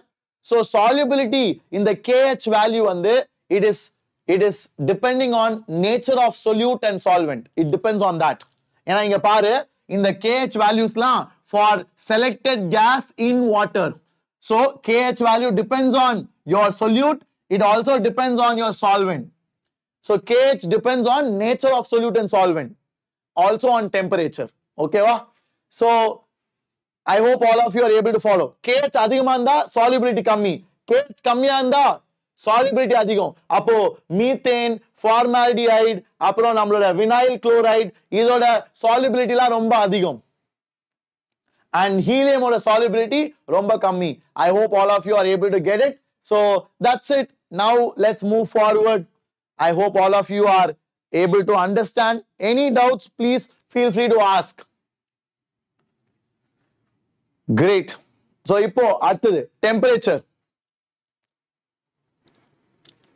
Same temperature, then why KH changes? Raga, same temperature நாலும் வேற gasல என்ன ராகா பாக்குற ஒழுங்கா பாரு. Same temperature நாலும் வேற gasல helium, hydrogen, nitrogen புரியுதா? So ஒரே temperature நாலும் வேற solute, வேற gas. அதனால தான் KH வேற. அதான் சொல்லிட்டு இருக்கேன். KH depends on nature of solvent, nature of solute, and also on temperature. So please be careful. Okay வா? So இப்போ நம்ம முன்னாடி போலாம். Effect of temperature. பசங்களா இப்பதான் படிச்சோம். சூடு பண்ணா solubility of gas குறைஞ்சிரும். So temperature ஏத்துனா solubility குறையும். யாருக்கு? நம்மளோட solubility of gas in a liquid. Okay வா? So shall I move forward? Very good. So the solubility of a gas decreases with increase in temperature. This is because of Le-Chatelier principle. Le-Chatelier principle. So பசங்களா gas liquidல dissolve ஆறப்போ gas வந்து liquid phase க்கு போகுது இல்லையா? So இத வந்து நீங்க condensation மாதிரி பாத்துக்கோங்க. நீங்க வந்து இத condensation மாதிரி நினைச்சுக்கோங்க. condensation என்னது? நம்ம இட்லி அம்மாலாம் சுட்டு வருவாங்கல்ல, இட்லி சுட்டு வந்த பிறகு அந்த பாத்திரத்தோட மூடியை தாந்து பார்த்தீங்கன்னா தண்ணியா இருக்கும். நம்மளோட அம்மா வீட்டுல இட்லி சுட்டா அந்த இட்லி பாத்திரத்தை திறந்து பார்த்தீங்கன்னா அது ஃபுல்லா தண்ணியா இருக்கும், டிராப்லெட்ஸா. அதுதான் கண்டென்சேஷன். ஸோ என்ன ஆகும்? அந்த இட்லி அவிக்கிறப்போ அந்த கேஸ்லாம் ஆவியா வந்து அது அப்படியே கண்டென்ஸ் ஆயிரும். அதனால கேஸ் பிகேம் வாட்டர். ஸோ அதுக்கு பேர் தான் கண்டென்சேஷன். ஸோ கண்டென்சேஷன் அப்போ என்ன நடக்குது? The gas will give out heat energy. It will release heat energy and it will become liquid. So அதே மாதிரி தான் இங்கேயும். When a gas dissolves and goes to liquid phase, it will release energy. So it is the exothermic process. So solubility of a gas in a liquid generally is going to be exothermic. Exothermic now, if you increase temperature, the solubility will decrease. Because according to Le-Chatelier's principle, exothermic reaction க்கு temperature increase பண்ணா கெட்டது. Did you all like it? Are you happy? எல்லாருக்கும் சந்தோஷமா? Did you all love it, my dear boys and girls? Fantastic. So shall we move forward? இப்போ நம்ம முன்னாடி போலாமா? Great. So let's go forward. So இப்போ we will have a look at the applications of our Henry's law. So Henry's law ஓட various applications பார்க்கலாம் பசங்களா. I hope all of you are ready. என்னையா energy இருக்கா? Are you all excited? Get the batch. Where is the excitement? Where is the josh? உங்களோட energy எனக்கு முக்கியம்யா. Already Bora? Already tired ஆயிடுச்சா? இது ரொம்ப முக்கியமான chapter. It's a very important one. So please listen carefully. I will try to cover everything. Okay? So வாங்க இப்போ போய் பார்க்கலாம் applications of Henry's law. So Henry's law நாலதான் நம்மளோட soft drinks, நம்மளோட Coca-Cola, Pepsi எல்லாமே they are filled and sealed at high pressure. Okay, they are sealed at high pressure. ஏன் ஏன்னா high pressureல தான் நிறைய gas dissolve பண்ண முடியும். So அதனால தான் your Coke, your Pepsi, everything comes sealed at high pressure. வேற என்ன இருக்கு சார்? நம்ம ஸ்கூபா டைவிங் சார். சோ இத நான் சொல்றேன், நல்லா புரிஞ்சுக்க பாருங்க பசங்களா. Water pressure is very high. உங்களுக்கு தெரியுமா தெரியாதான்னு எனக்கு புரியல. நீங்க ஸ்விம்மிங் பண்ணிருந்தீங்கன்னா உணர்ந்திருப்பீங்க. சோ ஸ்விம்மிங் போனவங்க if you go to slightly deep water, let's say 6 feet 8 feet, தண்ணியோட அழுத்தத்தை நீங்க எக்ஸ்பீரியன்ஸ் பண்ணலாம். And that's why water is so scary. Water is so scary because the water pressure is crazy. It's very very high. If you go swimming, கொஞ்சம் அடியில போனீங்கன்னா உங்களுக்கு வாட்டரோட பிரஷரை ஃபீல் பண்ண முடியும். It will crush you. யாரெல்லாம் அந்த சப்மரீன் கதையை கேட்டா, அந்த சப்மரீனோட ஸ்டோரி கேட்டிருப்பீங்களே, நியூஸ்ல எல்லாம் பெருசா பேசிட்டாங்களே. The submarine which went to see Titanic. Exactly. அது அப்படியே நொறுங்கிருச்சு. வாட்டர் பிரஷர் அப்படியே அடிச்சு உருக்கி it made it small. It compressed it. அவ்வளோ அதிகம் வாட்டர் பிரஷர். ஸோ ஸ்கூபா டைவிங்லாம் சும்மா 30 மீட்டர் 40 மீட்டர் தான் போவாங்க. ஸ்கூபா டைவிங்னா என்னது? தண்ணி கடியில 30 மீட்டர் 40 மீட்டர் தான் போவாங்க. அதுக்கு மேல போக முடியாது டேங்க் வச்சு கூட. ஏன்னா pressure is very high. Okay, so அந்த 30 மீட்டர் போறப்போ அடியில ரொம்ப தண்ணியோட பிரஷர் அதிகமா இருக்கும். ஸோ பிரஷர் அதிகமா இருந்தா gases will dissolve better. கரெக்டா? தண்ணி பிரஷர் அதிகமா இருந்தா gases என்ன ஆகும்? gases will dissolve better. So அப்ப என்ன ஆயிரும்? நம்ம பாடியில என்ன ஆயிரும்? all the gases will dissolve. Oxygen, nitrogen எல்லாமே டிசால்வ் ஆயிரும். சார் அதனால என்ன சார்? என்ன சார் இருக்கு? அதுல என்ன பிரச்சனை இல்ல. என்ன ஆயிரும்னா வெளியில வரப்போ நீ 30 மீட்டர் அடியில போயிட்ட, நல்லா ஜாலியா என்ஜாய் பண்ணிட்ட. இப்போ மேல வரப்போ என்ன ஆகும்? பிரஷர் கம்மியாகும். பிரஷர் கம்மி ஆச்சுன்னா கேஸ் என்ன ஆகும்? கேஸ் திருப்பியும் டிசால்வ் ஆனது வெளியே வரும். சோ கேஸ் டிசால்வ் ஆனது நம்ம ரத்தத்துல அது இப்ப வெளியே வர ஆரம்பிக்கும். So it will have bubbles. So nitrogen bubbles வரது நம்மளோட blood vessels sometimes block பண்ணலாம். அதுக்கு பேர் தான் it is called bends. So bends are very very painful and sometimes they can be fatal. Fatalனா உயிரை கூட எடுக்கலாம். So they will block our blood vessels. என்னது? அந்த நைட்ரோஜன் பபிள்ஸ். ஏன் பபிள்ஸ் வெளியே வருது? ஏன்னா டிசால்வ் ஆனது இப்ப வெளியே வருது. ஏன்னா நீ வெளியே வரல தண்ணி விட்டு, நீ தண்ணியை விட்டு வெளியே வரப்போ பிரஷர் குறையுது. பிரஷர் குறைஞ்சா டிசால்வ் ஆன கேஸ் எல்லாம் வெளியே வந்துடும். எப்படி நம்ம கோகோகோலா வெளியே வச்சா டிசால்வ் ஆன கார்பன் டை ஆக்சைடு எல்லாம் வெளியே போயிடும்.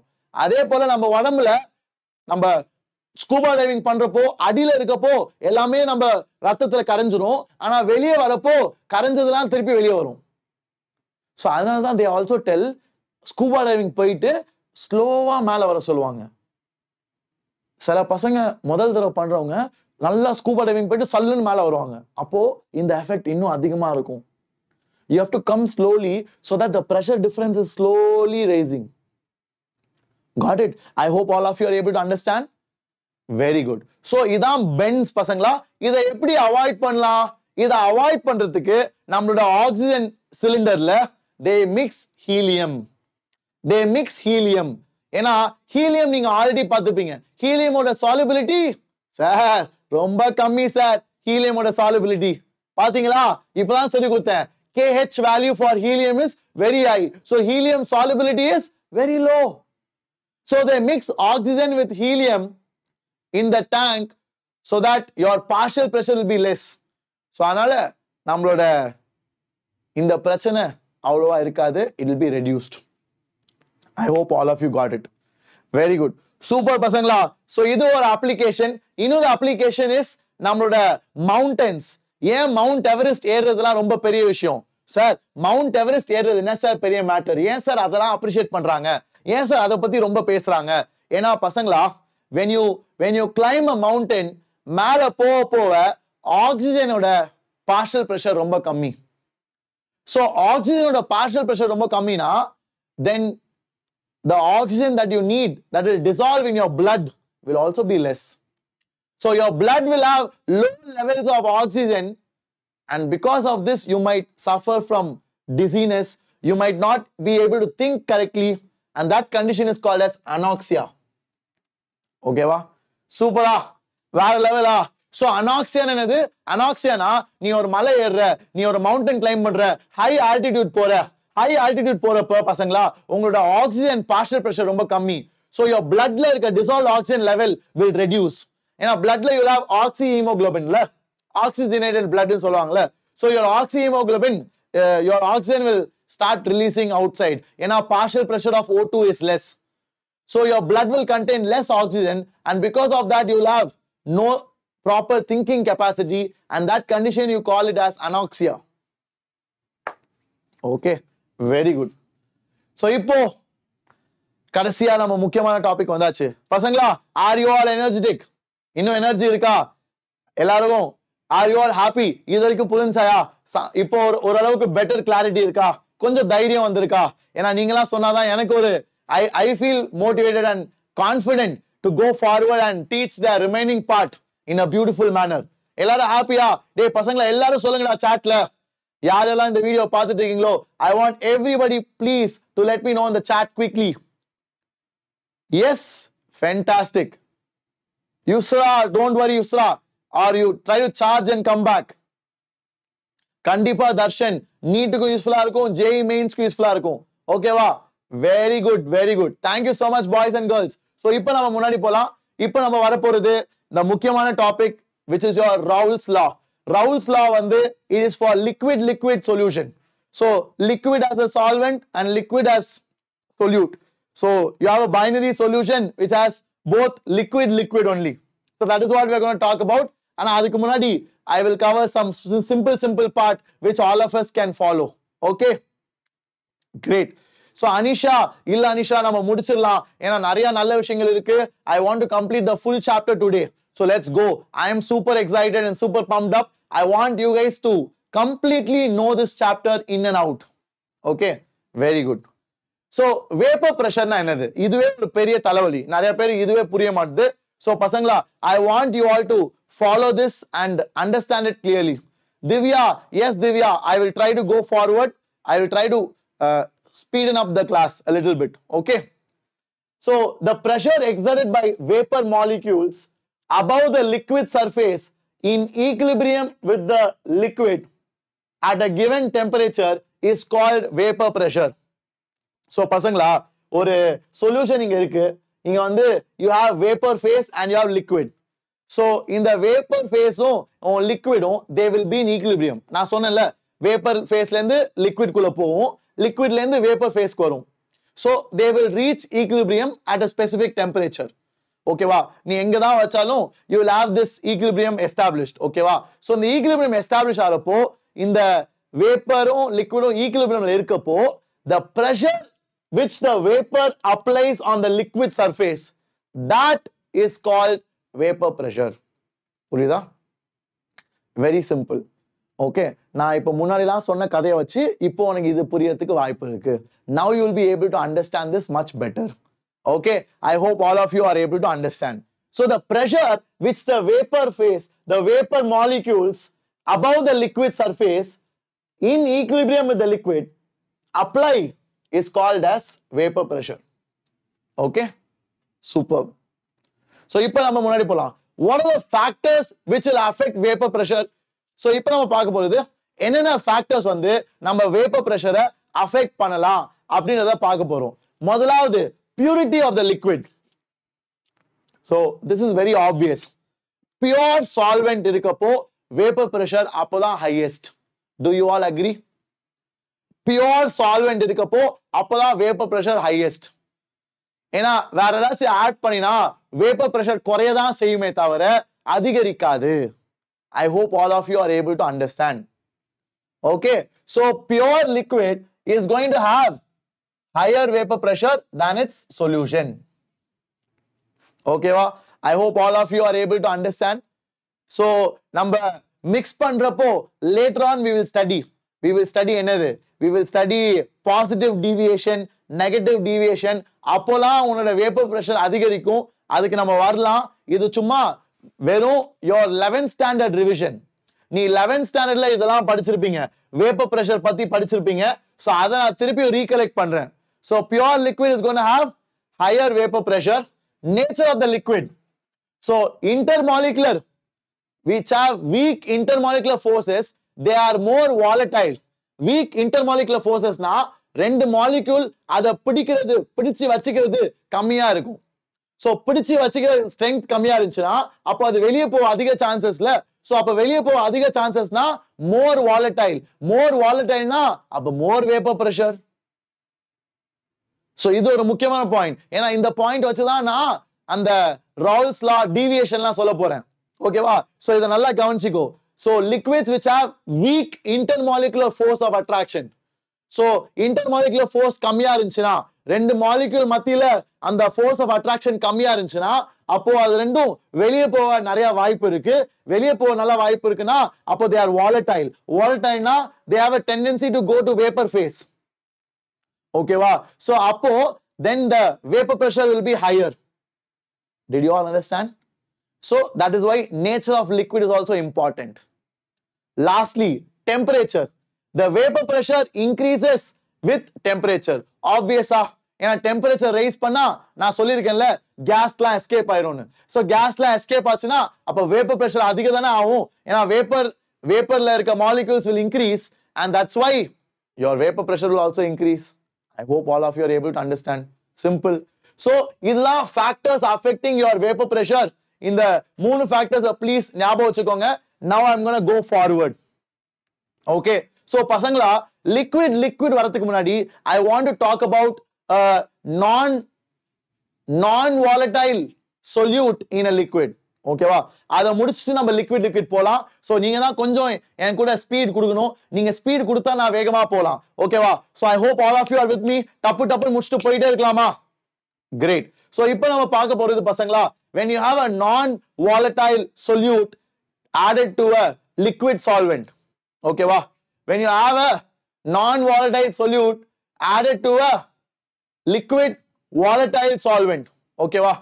So இப்போ non-volatile solute வந்து அதான் it is represented as that green color balls in your NCERT.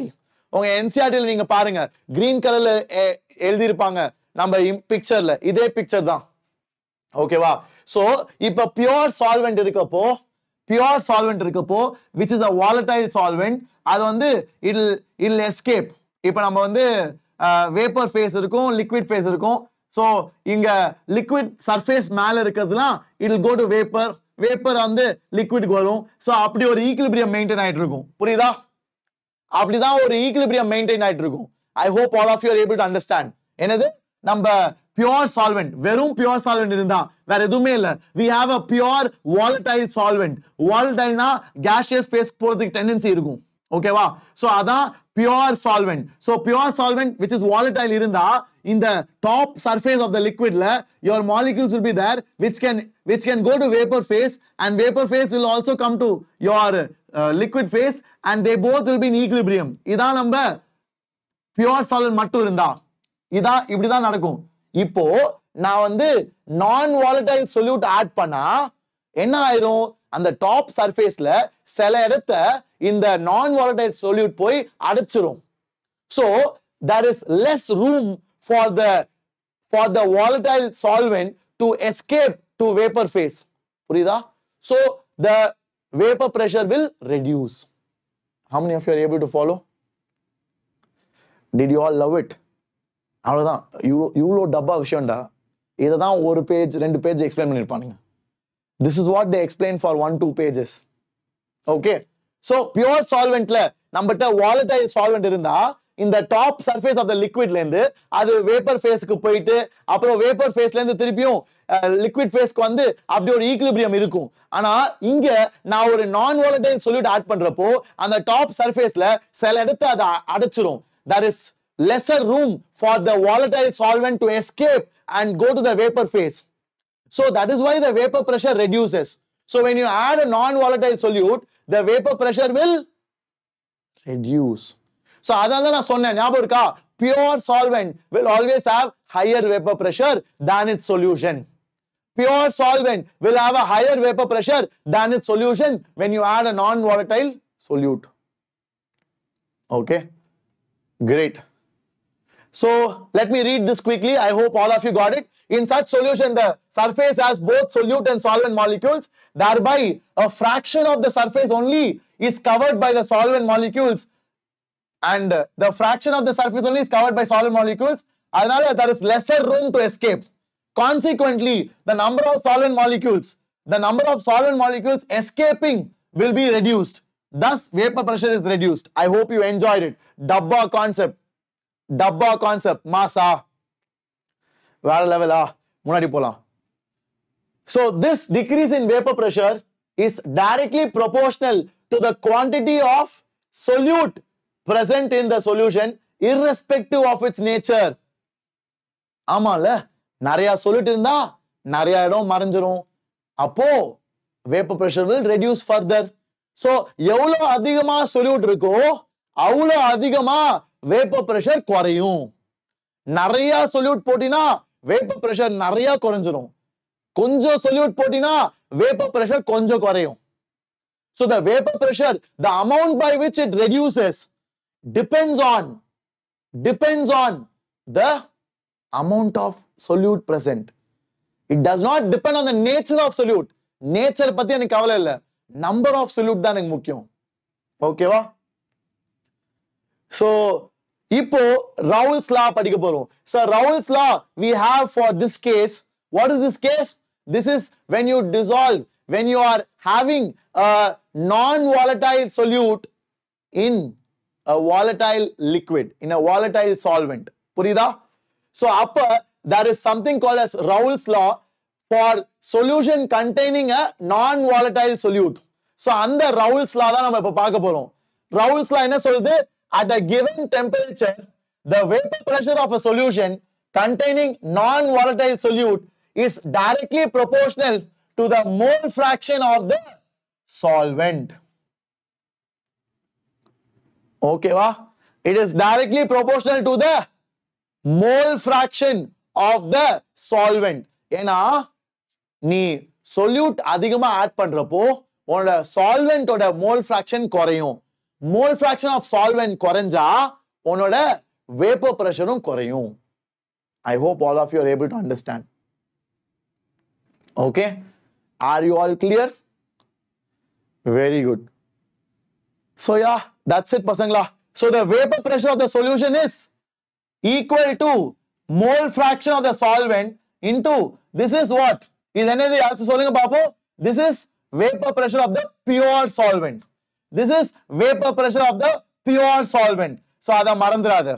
I hope all of you are able to understand that.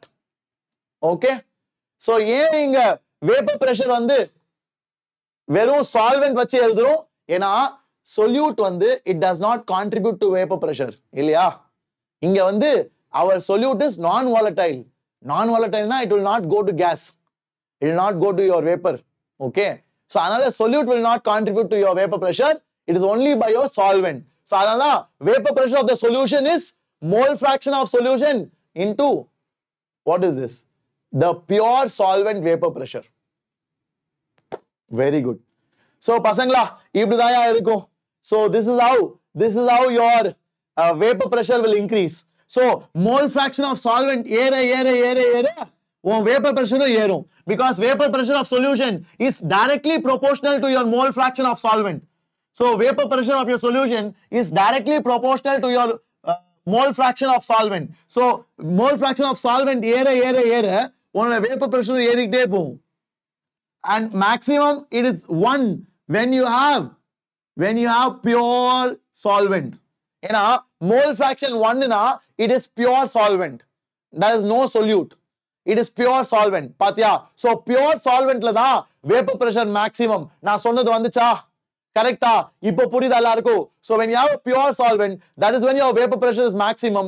When you have something else, let's say a non-volatile solute, that time your non-volatile solute will also have some mole fraction.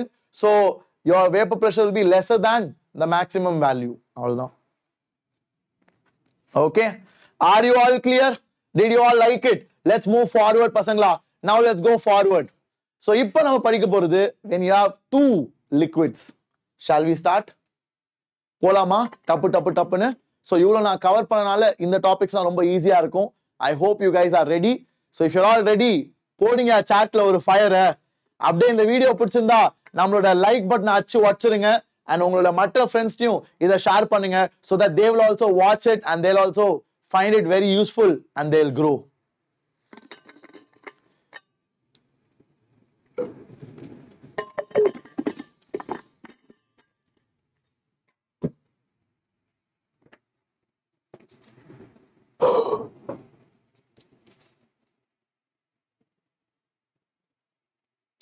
Okay, so now when you have a solution of two volatile liquids, okay va? So இப்போ நாம என்ன பண்ண போறோம்? We have two volatile liquids. So இதான் நாம பார்க்க போறோம். Okay, so it states that for a solution of two volatile liquids, யாரு? நம்மளோட Raoult's law சொல்றது இப்போ ரெண்டு volatile liquids இருந்துச்சுனா ரெண்டு volatile liquidsனா solute to volatile liquid, solvent to volatile liquid. So அப்படி இருக்கப்போ ரெண்டுமே gas phase க்கு போகும். So ரெண்டுமே vapor ஆகும். So the vapor pressure of the solution is contributed by both of them. I hope you understood. Okay, so for a solution of two volatile liquids, the vapor pressure of the liquid, the vapor pressure of each liquid in the solution is less than the respective vapor pressure of pure liquids. அது நம்ம ஏற்கனவே பார்த்தாச்சு. The vapor pressure of each liquid will obviously be lesser than the vapor pressure of pure liquid. Okay, and the equilibrium partial vapor pressure of the liquid is directly proportional to its mole fraction. புரியுதா? So இதான் Raoult's law பசங்களா. Raoult's law வந்து நான் ரொம்ப சிம்பிளா சொல்லணும்னா ஒரே லைன்ல சொல்லட்டுமா?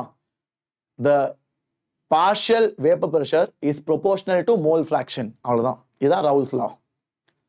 பேசிக்கா நீ நல்லா யோசிச்சு பார்த்தீங்கன்னா Raoult's law வந்து Henry's lawவே தான் ஆனா for liquids. How many of you are able to realize that? அந்த மாதிரி தான் நீங்க எல்லாம் படிக்கணும்னு ஆசைப்படுறேன்டானா எல்லாத்தையும் மிக்ஸ் பண்ணி புரிஞ்சு படிங்க. Raoult's law is basically Henry's law என்ன சொன்னா அங்கேயும் அதானே சொன்னா partial pressure of the gas is proportional to mole fraction of the gas dissolved in the solution. அதான் Henry's law. அதே மாதிரி தான் Raoult's law. Raoult's law என்ன சொல்லுது? The partial pressure, the vapor pressure of your liquid is proportional to its mole fraction. Here your partial vapor pressure is proportional to your mole fraction.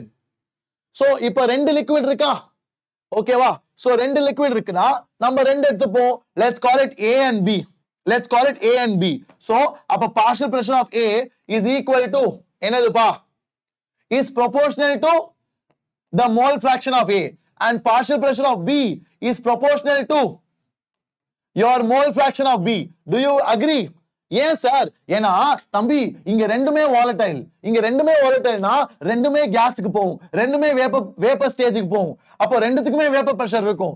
So the vapor pressure of A will have this relation, the vapor pressure because of B will have this relation, and according to Raoult's law, the partial vapor pressure of A is proportional to mole fraction of A. The partial vapor pressure of B is proportional to the mole fraction of B. And what is the proportionality constant? The proportionality constant is there, pure solvent vapor pressure. Is there pure solvent vapor pressure?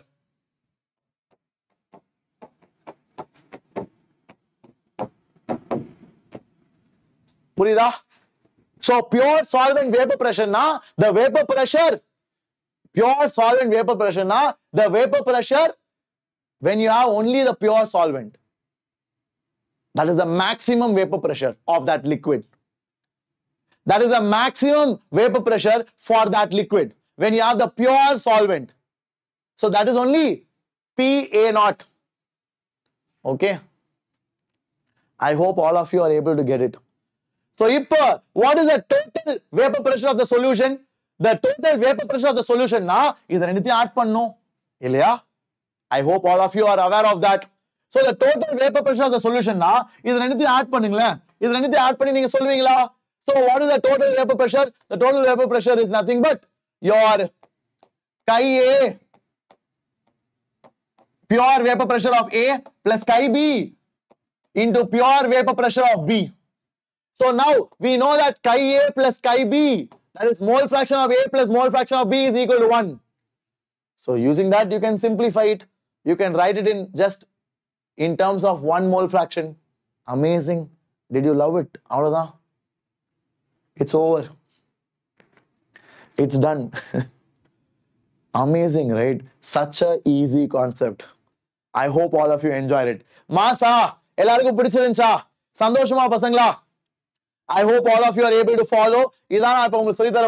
So let's go forward.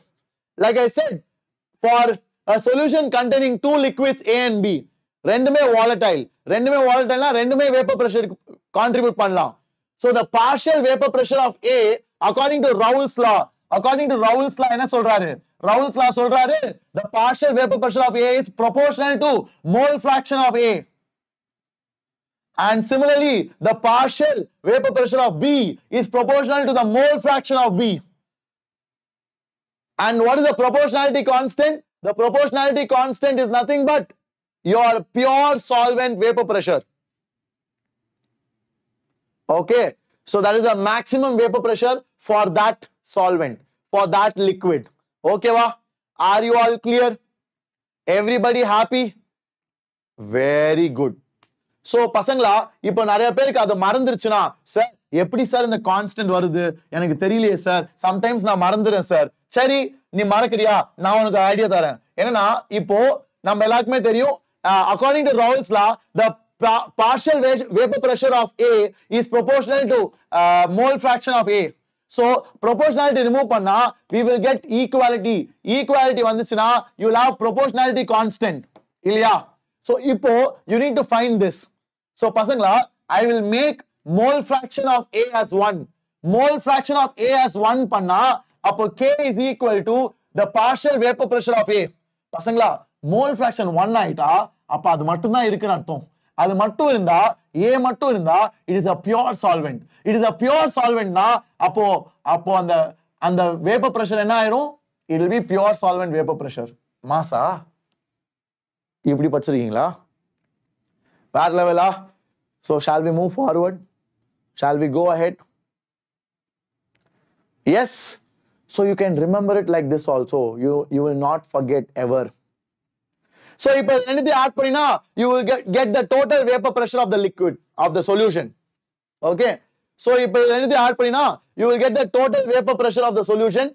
So adha ipo nama paaka porom adha neenga paakra graph. Okay va? Are you all clear? புரியுதா பசங்களா உங்க எல்லாருக்குமே புரியும் நான் நினைக்கிறேன் உங்களுக்கு ஏதாவது doubt இருந்துச்சுனா என்கிட்ட கேளுங்க I will try to help you. இந்த கிராஃப் நான் ஃபுல்லா எக்ஸ்பிளைன் பண்ண போறேன் நல்லா கவனிங்க சோ இதான் total vapor pressure of the solution. ஓகேவா இதான் total vapor pressure of the solution. You get it by adding PA plus PB. ஓகேவா and XA plus XB is equal to 1. So XA plus XB equal to 1 na if you want to write it in terms of XB is equal to 1 minus XA. That is nothing but your chi. Okay. Chi is nothing but your mole fraction. Okay. I'm just calling it X for your simplicity. Okay. Don't get confused. Great. So pasangla, now let's plug it. Let's plug it over here. So what is chi A? Chi A is nothing but 1 minus chi B. So 1 minus chi B plus partial pressure partial vapor pressure of B, which is your pure solvent vapor pressure of B into mole fraction of B. So இதை simplify பண்ணா இது வரும். கரெக்டா? உண்மையா? ஆனா ஆமா sir. You will get pure vapor pressure of A அப்புறம் plus chi B common எடுத்துக்கலாம். Chi B common எடுத்தா pure vapor pressure of B minus pure vapor pressure of A. So that is the relation. Now let me explain the graph. Okay va? Let me explain the graph. Everybody please listen carefully. So இது புரிஞ்சுச்சா? எப்படி இந்த relation வந்துச்சுன்னு? எப்படி இந்த relation வந்துச்சுன்னு புரிஞ்சுச்சா பசங்களா? Do you all understand that? I hope there is no problem in that. I hope there is no problem in that. I don't want anybody to have a problem over there. Yes. Shall I move forward பசங்களா? சீக்கிரமா சொல்லுங்கடா டேய். சாட்ல கொஞ்சம் வேகமா இருங்கடா. ரொம்ப ஸ்லோவா இருக்கீங்க. Come on guys, what are you all doing? Very good, super. So இது வந்து I have expressed everything in terms of mole fraction of B. சரியா? இப்போ அவன் எக்ஸாம்ல கேக்குறான், explain everything in terms of mole fraction of A. Mole fraction of A ல வேணும்னா ரொம்ப easy. So pure vapor pressure of A into chi A plus pure vapor pressure of B into chi B. Chi B வந்து I can write as 1 minus chi A. So இப்போ எழுதலாம். So இப்போ simplify பண்ணி எழுதுனா the total vapor pressure of the solution will be equal to pure vapor pressure of A minus pure vapor pressure of B into chi A plus pure vapor pressure of B. That's it. So இதா in terms of chi A, இதா in terms of chi B. சூப்பரா? So ரெண்டு விதமாவும் எழுதலாம். இப்போ நான் கிராஃபுக்கு வரேன், எல்லாத்தையும் சொல்றேன், நல்லா தெளிவா கவனிங்க. ஓகேவா? I will try to draw the graph one by one and then we will move forward. ஓகேவா? So பசங்களா, இப்போ நல்லா கவனி. So இந்த y axis தான் vapor pressure. ஓகேவா? And x axis தான் mole fraction. So நம்ம வந்து இங்க mole fraction of A வந்து 1 ன்னு வச்சுக்கலாம். இங்க mole fraction of A வந்து 0. அப்படின்னா என்ன அர்த்தம்னா mole fraction of A வந்து இங்க இருந்து அங்க போறப்ப குறையுது. அப்போ A வந்து இங்க தான் அதிகம் maximum and இங்க தான் minimum. So அப்போ A ஓட vapor pressure வரையலாமா? We will write the partial vapor pressure of A. What is partial vapor pressure of A? Partial vapor pressure of A is the pure solvent vapor pressure of A into mole fraction of A. So mole fraction 1 na, that is the maximum. That is going to be the pure solvent vapor pressure of A. That is going to be pure solvent vapor pressure of A. And when mole fraction is 0, then the partial vapor pressure of A is also 0. So because of A, it will be like this. Masa? Because of A, it will be like this. Sandoshama, are you all clear? Are you all able to understand this? Shall we move forward?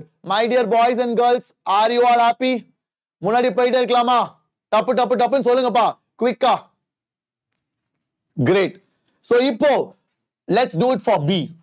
So partial vapor pressure of B is the pure solvent vapor pressure of B into the mole fraction of B.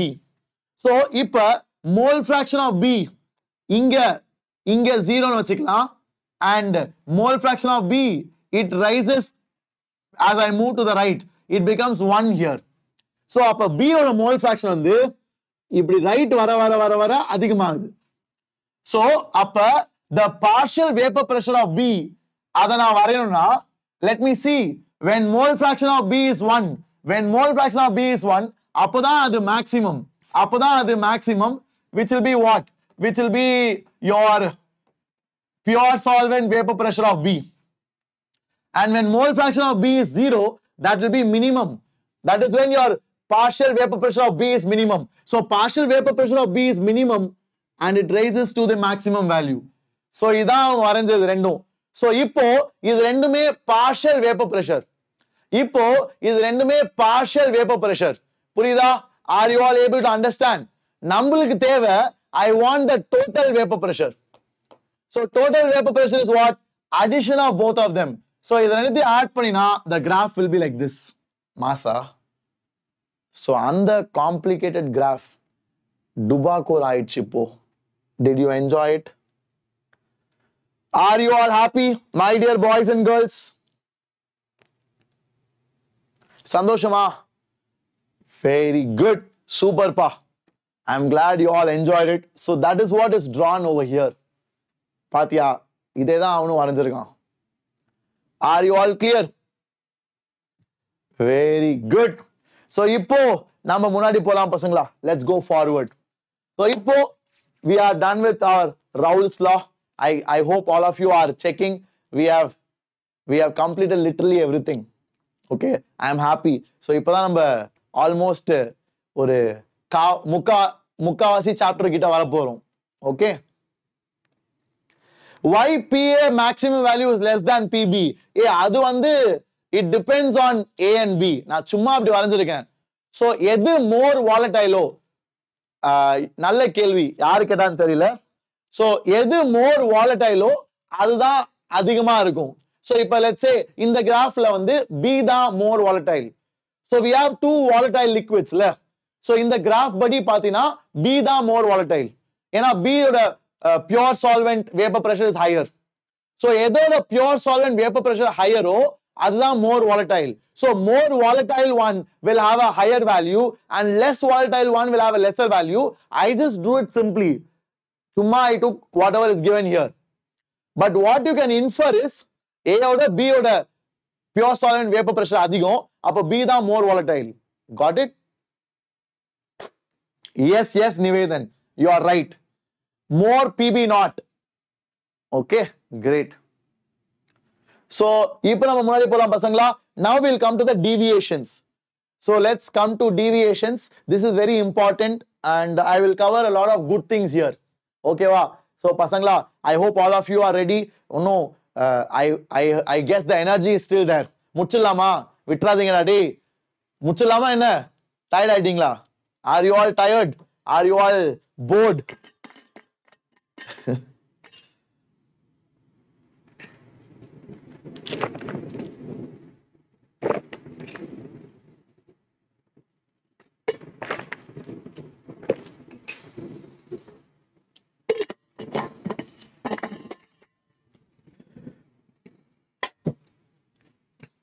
Okay. Okay, let's continue. Okay, so now what I'm going to teach you is what are ideal solutions and what are non-ideal solutions. Okay va? So idha nariya nalla concepts solli thara poren pasangala, idella bayangrom in depth I'm going to teach and I really found this chapter to be very interesting, honestly. நான் வந்து உங்களுக்காக படிக்கிறப்போ I thought எப்பரா சொல்லி தர போறேன், பசங்களுக்கு போர் அடிக்குமே, ட்ரையா feel பண்ணுவாங்களேன்னு. But ஆனா this is actually a super interesting chapter pasangla. Okay, and this part you will enjoy a lot. Okay, so ஆரம்பிக்கலாமா? எல்லாரும் ரெடியா? Very good. So வாங்க, let's continue. So pasangla, what are ideal solutions? Ideal solution na they should follow your Raoult's law.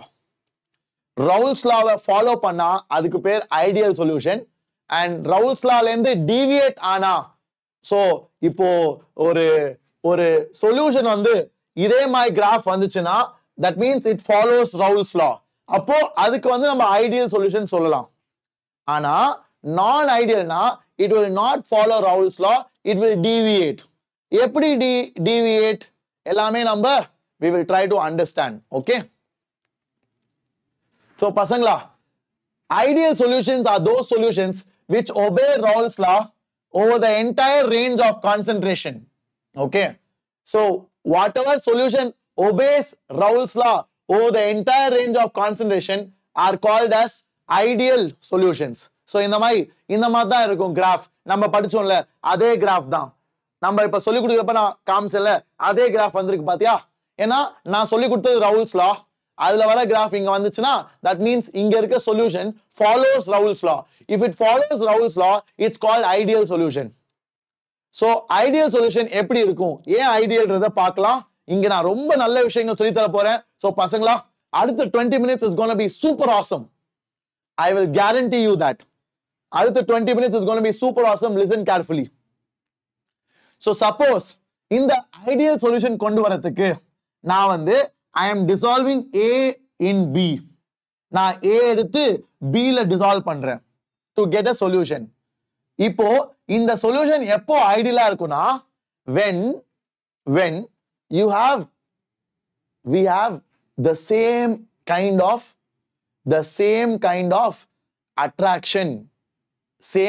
of attraction between all the possible pairs.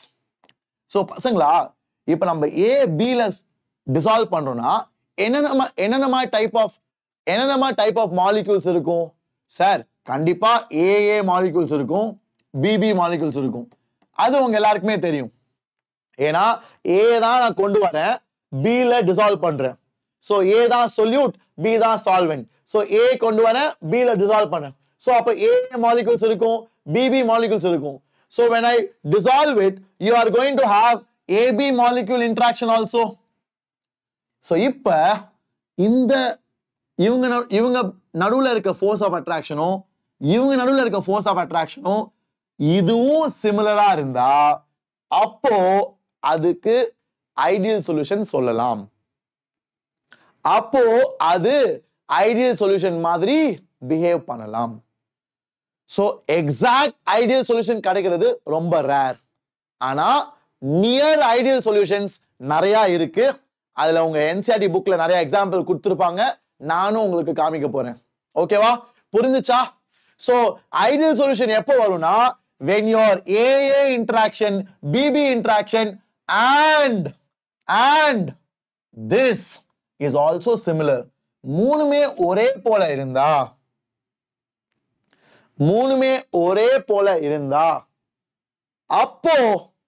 அப்போ you might have an ideal solution.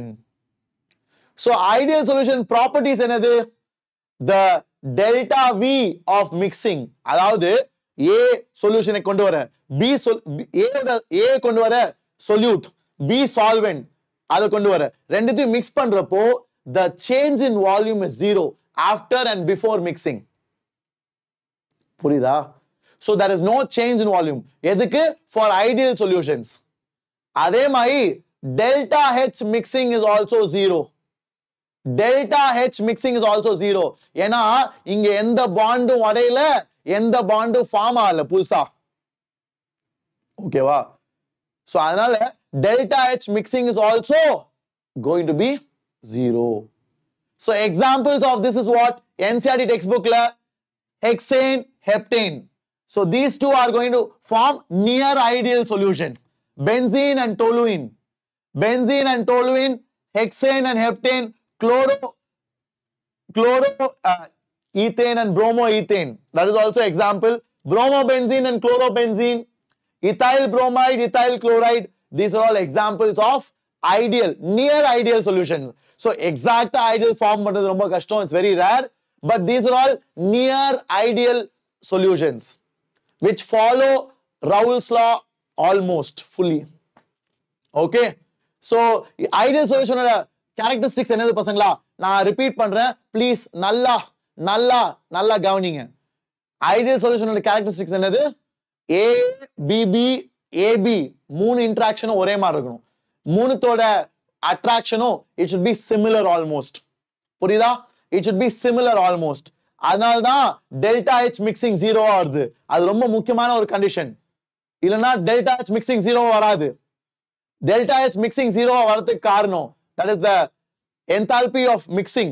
When you mix both the A and B, A is solute, B is solvent, mix பண்றப்போ that enthalpy is 0 because their A interaction, BB interaction, AB interaction மூணு force of attraction May similar. அதனால தான். And delta V mixing is also 0. So இது மூணு தான் ideal solution ஓட characteristics. I hope all of you noted this down. இது எழுதிட்டீங்களா? So Raoult's law follow பண்ற ideal solution should have these three characteristics and you should remember the examples. Are you clear? Shall I move forward? அடுத்ததுக்கு போலாமா? மாசா அவ்வளவுதான். அந்த whole para நான் ஒரே லைன்ல சொல்லிட்டேன். And the whole para I have completed this. I hope all of you enjoyed it. Now let's move forward. Sir, non-ideal na enadhu sir? Non-ideal na those solutions which do not follow Raoult's law. So endha solution la Raoult's law follow pannalayo adala non-ideal sollalam. So appadina enadhu your partial vapor pressure of A is not equal to this. Partial vapor pressure of B is not equal to this. ஏன்னா equal to இருந்தா it obeys Raoult's law. So இதான் first one.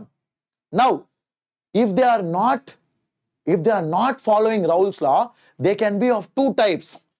One is called positive deviation, another is called negative deviation. இது ரெண்டுமே நான் உங்களுக்கு சொல்லி தர போறேன் பசங்களா. இது செம்ம இன்ட்ரெஸ்டிங்கா இருக்கும். So please listen carefully. The solutions which do not obey Raoult's law are called non-ideal solutions. Now இப்போ non-ideal solutionல என்னப்பா வித்தியாசமா இருக்கும்? நான் சொன்னேன் இல்லையா பசங்களா, the force of attraction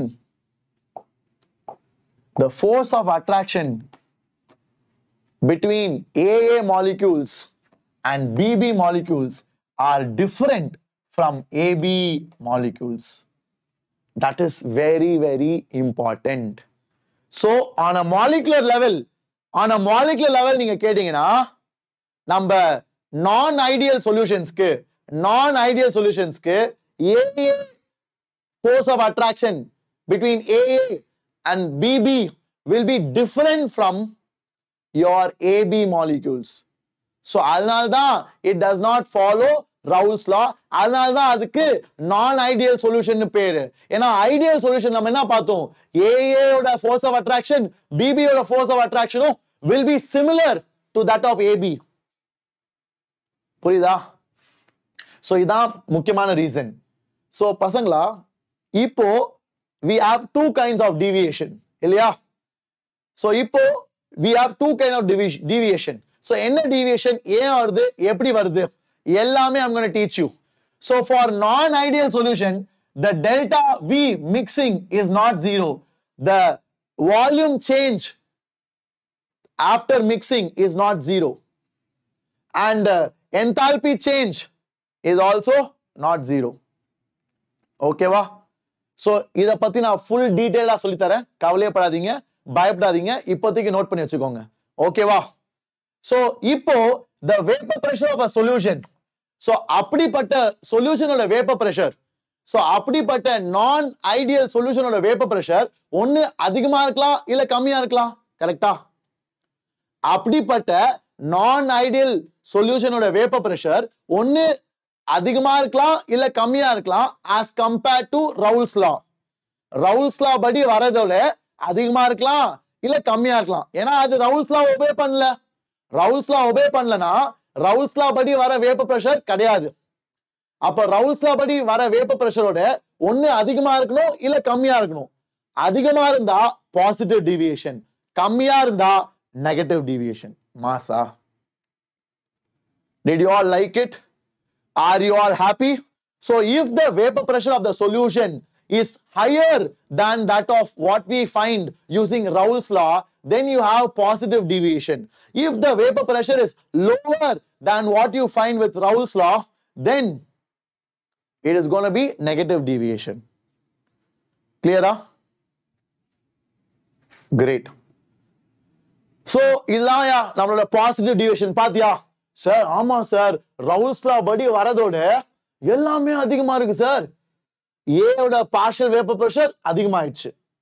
Raoult's lawல இந்த dotted lines வரும் இல்லையா? Raoult's lawல A க்கு நான் வேற கலர்ல போடுறேன். A க்கு ரெட் கலர். A ஓட partial vapor pressure Raoult's law படி ரெட் கலர் லைனா? ஆனா அவன் பாரு அதிகமாயிட்டான். மேல போறான் பாத்தியா? சார் அதே மாதிரி பாருங்க சார் B யும். So B நான் ப்ளூல போடுறேன். Raoult's law படி B இப்படி தான் இருக்கணும். The partial vapor pressure of B. But you see, it is going up. அதிகமாயிடுச்சு. And நான் இப்போ green color எழுதலாம். Sir, இதான் sir solution ஓட vapor pressure.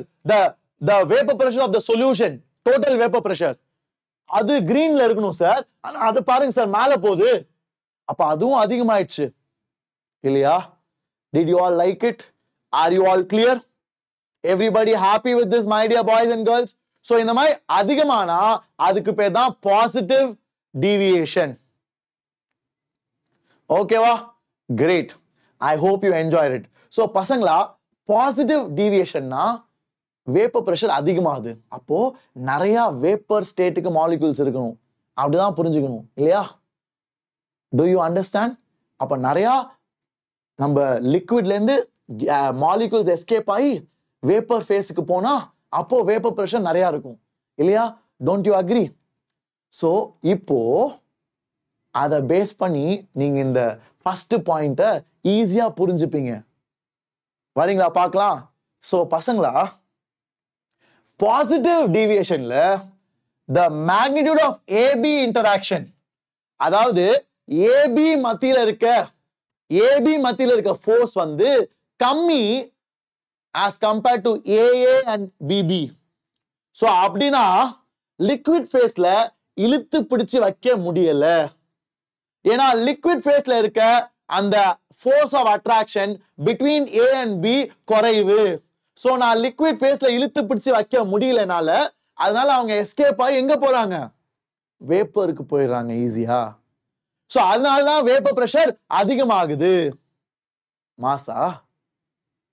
So because AB interaction is weak, they do not stay in the solution long. They want to escape. Okay? They want to escape and move out. அதனால தான் நம்ம vapour pressure அதிகமாகுது. I hope all of you are able to understand. முன்னாடி போலாமா பசங்களா? Are you all clear? Everybody happy? எல்லாருக்கும் புரிஞ்சுனா போடுங்க சாட்ல ஒரு AD ஸ்கொயர், ஒரு ஃபயர். And பசங்களா, can you all guess? எல்லாரும் guess பண்றீங்களா? Can you all please guess why delta V mix is positive and delta H mix is positive? யாராச்சும் guess பண்ண முடியுமா? இதுக்கும் நல்ல ரீசன் இருக்கு. Delta V mix is positive. அப்படின்னா என்னது? Final volume is more. After you mix these two, the final volume is more. Why? Can anybody guess? Why? Anybody? Please let me know. Quick. Okay, I'll come to that. Because we are mixing. Saradi, அதனால இல்ல. ஏன்னா negative டீவியேஷனுக்கு mix பண்ணாலும் volume குறையும். Okay, so அதுக்கு தான் நான் வர போறேன். சோ பசங்களா, did you understand? நான் வந்து உங்களுக்கு சின்ன எக்ஸாம்பிள்ஸ் நான் கொடுக்குறேன் டு ரிமெம்பர் திஸ். ஏன் வேப்பர் பிரஷர் அதிகமாகுது? பிகாஸ் நிறைய வந்து வேப்பர் ஃபேஸ்க்கு எஸ்கேப் ஆகுது. அதனால வேப்பர் பிரஷர் அதிகமாகுது. அதனால தான் பாசிட்டிவ் டீவியேஷன். ஏன் வேப்பர் பிரஷருக்கு அதிகமாகுது?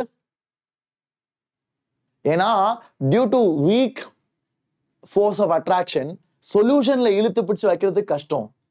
ஏன்னா சொல்யூஷன்ல if they have good attraction they will stay in the liquid phase. But ஆனா சொல்யூஷன்ல AB interaction is weaker. So AB interaction எங்க வரும்? சொல்யூஷன்ல தான் வரும். So AB interaction weaker இருக்கனால they do not want to stay in the solution phase, solution for long. They want to escape to vapor. And அதனால தான் vapor pressure அதிகம். புரியுதா? I hope all of you are able to understand. Great. So இப்போ இது ஏன் positive? Delta H mix ஏன் positive? அதெல்லாம் நான் இப்ப சொல்லி தர போறேன். வாங்க ஃபர்ஸ்ட் போய் எக்ஸாம்பிள்ஸ் பார்க்கலாம். சோ பாசிட்டிவ் டீவியேஷனுக்கு எக்ஸாம்பிள் நம்ம NCERT டெக்ஸ்ட் புக்ல இது ரெண்டும் கொடுத்திருப்பாங்க. இது ரெண்டு தான் கொடுத்திருப்பாங்க. சோ பாசிட்டிவ் டீவியேஷனுக்கு எக்ஸாம்பிள்ஸ் நம்ம NCERT ல acetone and water and acetone and carbon disulfide. How many of you have seen that? பாத்தீங்களா? I will tell you the page number also. Page number எங்கப்பா? Page number 14. Have you guys seen that? Everybody please go check it out. Page number 14 la you will see the positive deviation, mixtures of ethanol and acetone. Then you have acetone and carbon disulfide. Okay, so இதெல்லாம் தான் examples. I hope all of you are able to recognize that. So என்ன ஆகும் பசங்களா? என்ன ஆகும்?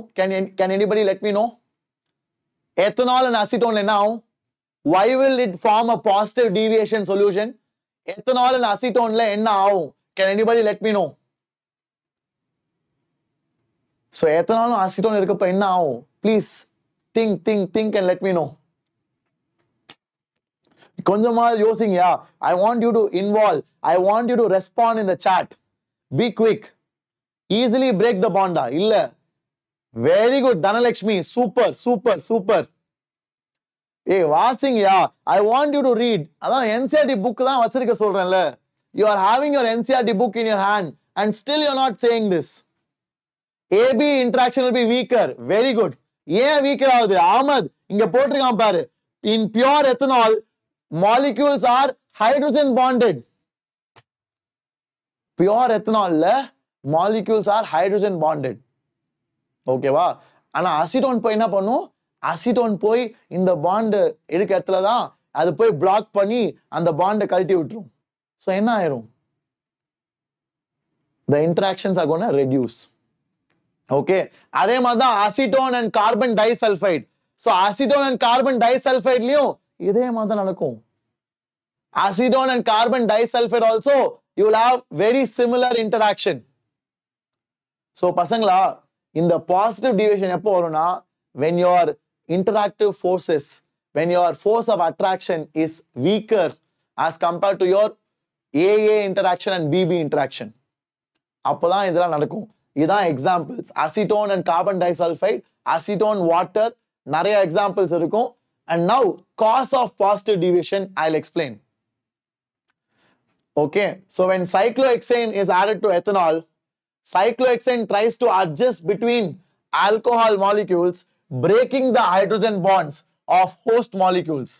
This causes to weaken the intermolecular attraction between the alcohol molecules. Therefore, the escaping tendency of molecules increases and vapor pressure increases. Simple. இப்போ புரியுதா? இதை நான் திருப்பி ரிப்பீட் பண்ணட்டுமா? So இதே தான் acetone and ethanol கூட. So உங்க NCERT bookல கொடுத்திருக்கிறது acetone and ethanol. So acetone ethanol இதே தான் நடக்கும். So என்ன ஆகும்னா acetone வந்து ethanol நடுவுல இருக்க hydrogen bonds போய் break பண்ணிடும். Okay, so ethanol பாத்தியா? இதான் ethanol. ethanol நடுவுல இருக்க hydrogen bonds. So ethanol molecules மத்தியில hydrogen bonds இருக்கும். So ethanol வந்து ஸ்ட்ராங்கா they have some bonding. அதெல்லாம் ஒற்றுமையா இருக்கு. அதெல்லாம் ஒண்ணா இருக்கு.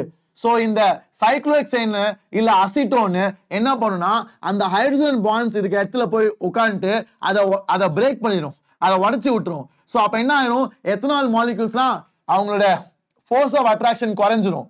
So அப்போ the tendency to escape will increase. Tendency to escape increases now the vapor pressure increases. Did you like it? I hope now it's crystal clear. வேற லெவலா? இப்போ crystal clear na? I want everybody to let me know in the chat. Acetone and carbon disulfide negative deviation la sir. Illa Tanisha. Tanisha, please read. I want everybody to read. Engya acetone and carbon disulfide. So acetone and carbon disulfide also will come in the same para under positive deviation. So please go and check it. Tanisha, Olinga Vasi. Acetone and carbon disulfide is also positive deviation. Okay, va? So for such solutions, so for positive deviation, delta H, delta V, ரெண்டுமே positive. So ரொம்ப easy பசங்களா. So ரொம்ப easy. So delta H வந்து ரெண்டுத்துக்குமே positive. So இது ரொம்ப easy ஞாபகம் வச்சுக்க. Positive deviation na ரெண்டுமே positive. Negative deviation na ரெண்டுமே negative. மாசா. So for ideal solution, delta H mixing, delta V mixing is 0. For ideal solution, delta H mixing, delta V mixing is 0. But for positive deviation for non-ideal solution, positive deviation இருந்தா delta H and delta V both are positive. Yes sir.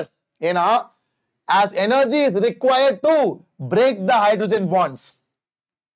So why delta H positive? Because for positive deviation, you need to break the hydrogen bonds. Positive deviation காமிக்க அந்த hydrogen பாண்ட்ஸ்லாம் உடைக்கணும். அப்பதான் தனித்தனியா வந்து escape ஆகிறதுக்கு tendency ஏறும். அப்பதான் vapour pressure அதிகரிக்கும். So இந்த பாண்ட்ஸை உடைக்கிறதுக்கு you need energy. அதனால தான் you have to spend energy. Spending energy na delta H positive. Delta V positive na volume அதிகரிக்குது. Volume அதிகரிக்குதுன்னா ஏன்? ஏன்னா டேய் intermolecular force குறையுதுன்னா அப்ப அவங்க ஸ்ப்ரெட் அவுட் ஆவாங்கல்ல. அப்ப ஸ்ப்ரெட் அவுட் ஆனா வால்யூம் அதிகரிக்கும்ல. மாசா, did you like it?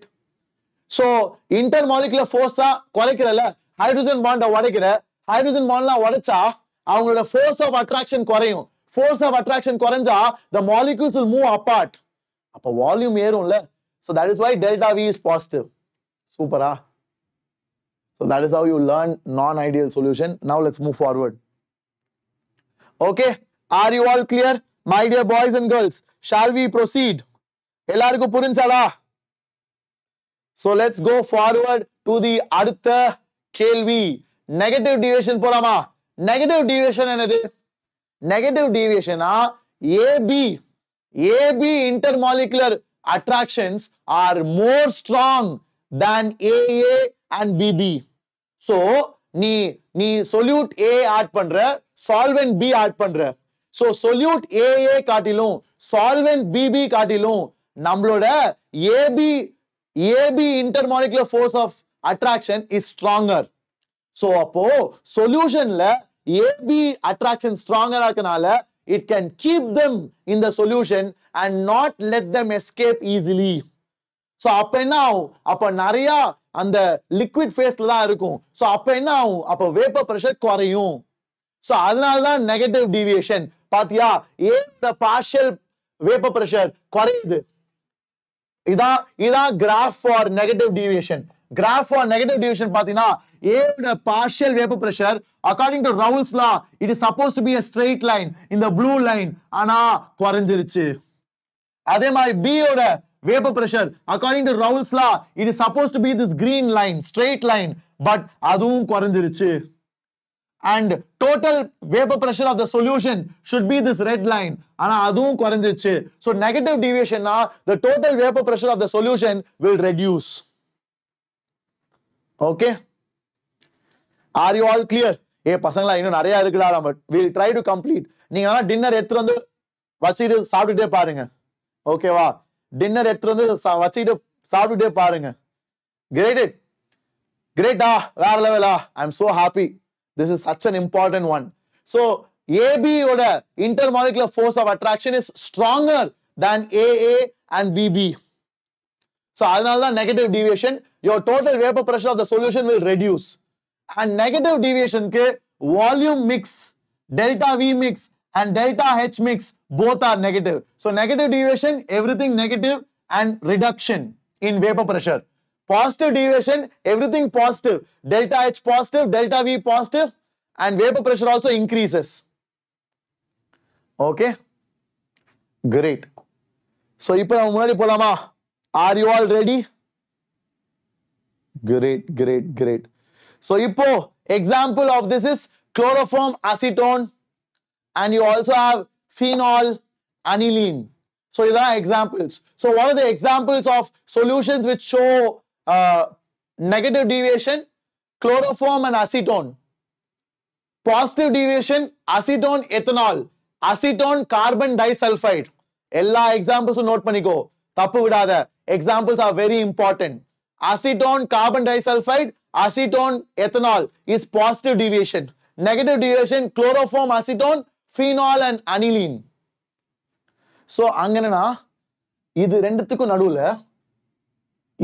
நடுவுல ஹைட்ரஜன் பாண்ட் ஃபார்ம் ஆகும். So இது A, இது B. So AB நடுவுல ஹைட்ரஜன் பாண்ட் ஃபார்ம் ஆகும். அதே மாதிரி phenol aniline.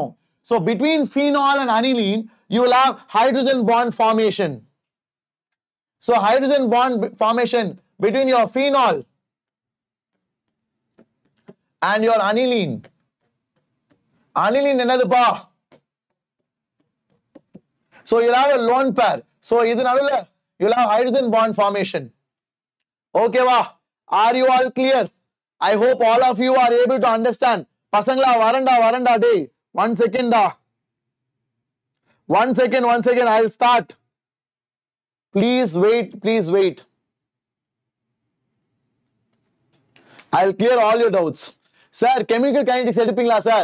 Chemical kinetics நான் ஃபுல்லாவே எடுக்கிறேன். அடுத்த chapter physicsல electrostatic potential and capacitance. அடுத்த chapter chemistryல chemical kinetics. Chemical kinetics முடிச்ச பிறகு I'll go to electrochemistry. Okay வா? I hope all of you are clear. So பசங்களா புரியுதா? So phenolல இருக்க H-உம் aniline இருக்க N-ல இருக்க lone pair-உம் they'll have hydrogen bonding. So அதனால you will have attraction. So the intermolecular force of attraction increases. So அதனால they will be held in the solution in the liquid phase. So அதனால தான் vapor pressure குறைஞ்சிரும். புரிஞ்சா? மாசா வேற லெவலா? Great. So this is what I wanted to share pasangla. So I hope you liked it. So இதான் chloroform CHCl3, chloroform and acetone. Acetone is what? Your propanone. Your propanone and your chloroform CHCl3, both of them have hydrogen bond. So between A and B க்கு நடுவுல you are having intermolecular force of attraction, hydrogen bonding. Because of that, the attraction is strong. They are held together in the liquid phase, and that's why the vapor pressure is reducing. Okay. So the escaping tendency will reduce. ஏன் ஏனா இவங்க ரெண்டு பேரும் hydrogen bond வந்துச்சுனா they are held together, so they cannot escape easily. புரிஞ்சா? Are you all clear? So why delta H is negative? Because hydrogen bond is formed. If bond is formed, then energy is released. So bond is formed because of attractive forces, so energy is released. When energy is released, it is exothermic. It's going to be delta H negative. Delta H negative means energy is given out. Delta V negative now, volume is reduced. Why volume is reduced? Because attraction. The molecules are coming closer. If molecules are coming closer, the volume is going to reduce. It's going to shrink. That's why delta V is negative. Masa. So இப்போ யாரோ ஒருத்தர் கேட்டுட்டே இருந்தான். யார் இது? Azeotropic mixtures. Okay, azeotropes தான் என்னது sir? பசங்களா இதெல்லாம் ரொம்ப சிம்பிள் தான்டா. ரொம்ப மண்டைய வச்சுக்காதீங்க. I will make it super easy for you. Please listen carefully. Okay வா? I want everybody to listen carefully. This is super important. So azeotropes தான் என்னன்னு பாத்தீங்கன்னா, அதுக்கு சொல்றதுக்கு முன்னாடி let me go to distillation. இப்போ நம்ம பெட்ரோல் அதெல்லாம் எடுக்கிறாங்கல்ல, அது வந்து they separate it out by fractional distillation. Fractional distillation என்னன்னு பாத்தீங்கன்னா, இப்போ நம்ம பெட்ரோல் எடுக்கிறப்ப நம்ம மண்ல இருந்து தோண்டனோனே அப்படியே பெட்ரோல் வராது கையில. You will have petrol, you will have water, you will have other things. ஓகேவா? சோ இப்போ ஒரு 10-15 things இருக்கு வச்சுக்கேன். அதை எப்படி பிரிப்பாங்கன்னா, அவங்களோட மெல்டிங் பாயிண்ட் பாயிலிங் பாயிண்ட்லாம் வேற இருக்கும். சோ வேற பாயிலிங் பாயிண்ட் இருந்துச்சுன்னா நீ சூடு பண்ண ஒன்னொன்னா நீ கழட்டிடலாம். புரியுதா? ஃபார் எக்ஸாம்பிள் இத்தனாலும் வாட்டரும் இருக்கு. ஓகேவா? சோ பசங்களா இப்போ இத்தனாலும் வாட்டரும் இருக்கு. லெட்ஸ் சே சார் நம்மகிட்ட இத்தனால் இருக்கு சார், நம்மகிட்ட வாட்டர் இருக்கு சார். இத்தனாலோட பாயிலிங் பாயிண்ட் வந்து 78 டிகிரி and water வந்து 100 டிகிரி. ஓகேவா? 78.4 I think. இத்தனால் 78.4 டிகிரி. சோ இப்போ நான் இது ரெண்டுத்தையும் பிரிக்கணும்னா நான் என்ன பண்ணுவேன்? நான் சூடு பண்ணுவேன். சோ சூடு பண்ணி ஒரு 78 80க்கு வரப்போ இத்தனால்லாம் போயிடும். இத்தனால்லாம் போயிட்டா மீதி இருக்குது வாட்டர். பிரிச்சிட்டேன், அவ்வளவுதான். சூப்பரா? சோ அதுக்கு பேர் தான் டிஸ்டிலேஷன், ஃபிராக்ஷனல் டிஸ்டிலேஷன். புரிஞ்சா? Are you all clear? Sir ஏன் சார் இதை சொல்லி கொடுக்குறீங்க? அசியோட்ரோப்ஸ் என்னன்னு சொல்லுங்க சார். அசியோட்ரோப்ஸ் என்னன்னா, they are mixtures of two different liquids. இந்த மாதிரி ரெண்டு different liquid mixture which boil at the same temperature. என்னது? ரெண்டு different liquid mix பண்ணி Ana, they will have the same temperature of boiling. So avangala pirichi distill பண்றது கஷ்டம். புரியுதா? So இதே ethanol water ஓட azeotropic mixture பண்ண முடியும். இதே ethanol azeotrope mixture பண்ணா both will boil at 78.1. So ethanol and water வச்சு நான் ஒரு azeotropic mixture பண்ணா அந்த mixture will boil at 78.1. So azeotropic mixture இருந்தா they have a constant boiling temperature for both the liquids and it is hard to separate both of them by distillation. Masa. So azeotropes they are mixtures of two different liquids which boil at the same constant temperature and distill with unchanged composition. Apde irukamai and the mulu mixture apde boil airum. Okay, I hope you liked it. So these are formed by non-ideal solutions. So yaar in the azeotropic mixture form பண்ணுவா? Only non-ideal solutions, that is whichever does not obey your Raoult's law. So இப்போ இது ரொம்ப easy பசங்களா. So minimum boiling azeotype நான் இப்போ சொன்னேன்ல ethanol boiling point என்னது? ethanol boiling point Shimon Sir சொன்னார் 78.4. water boiling point என்னது? water boiling point 100.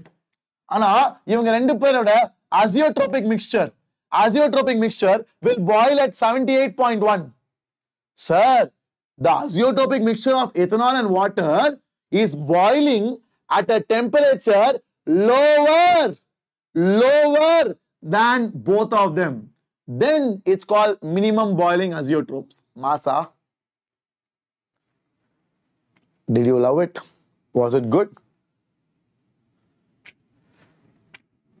Bad level, huh? So the azeotropic mixtures which have boiling point lower than either of the components are called as minimum boiling azeotropes, and they are formed by liquid pairs which show positive deviation. So non-ideal solutions which show positive deviation, they only can do this, they only can form this minimum boiling azeotropes. Okay va? And இப்போ உங்களுக்கு maximum boiling தெரியும்ல, இப்போ it's understood. So maximum boiling azeotropes என்னது? The common boiling point, the constant temperature at which the mixture boils will be higher temperature than either of the components.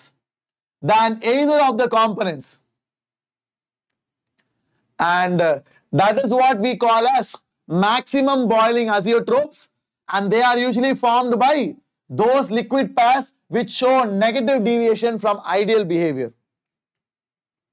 That's it. I hope you enjoyed it. So pasangla, colligative properties mattum dhaan irukku. So this I will probably continue in another session tomorrow, and we will solve some questions also.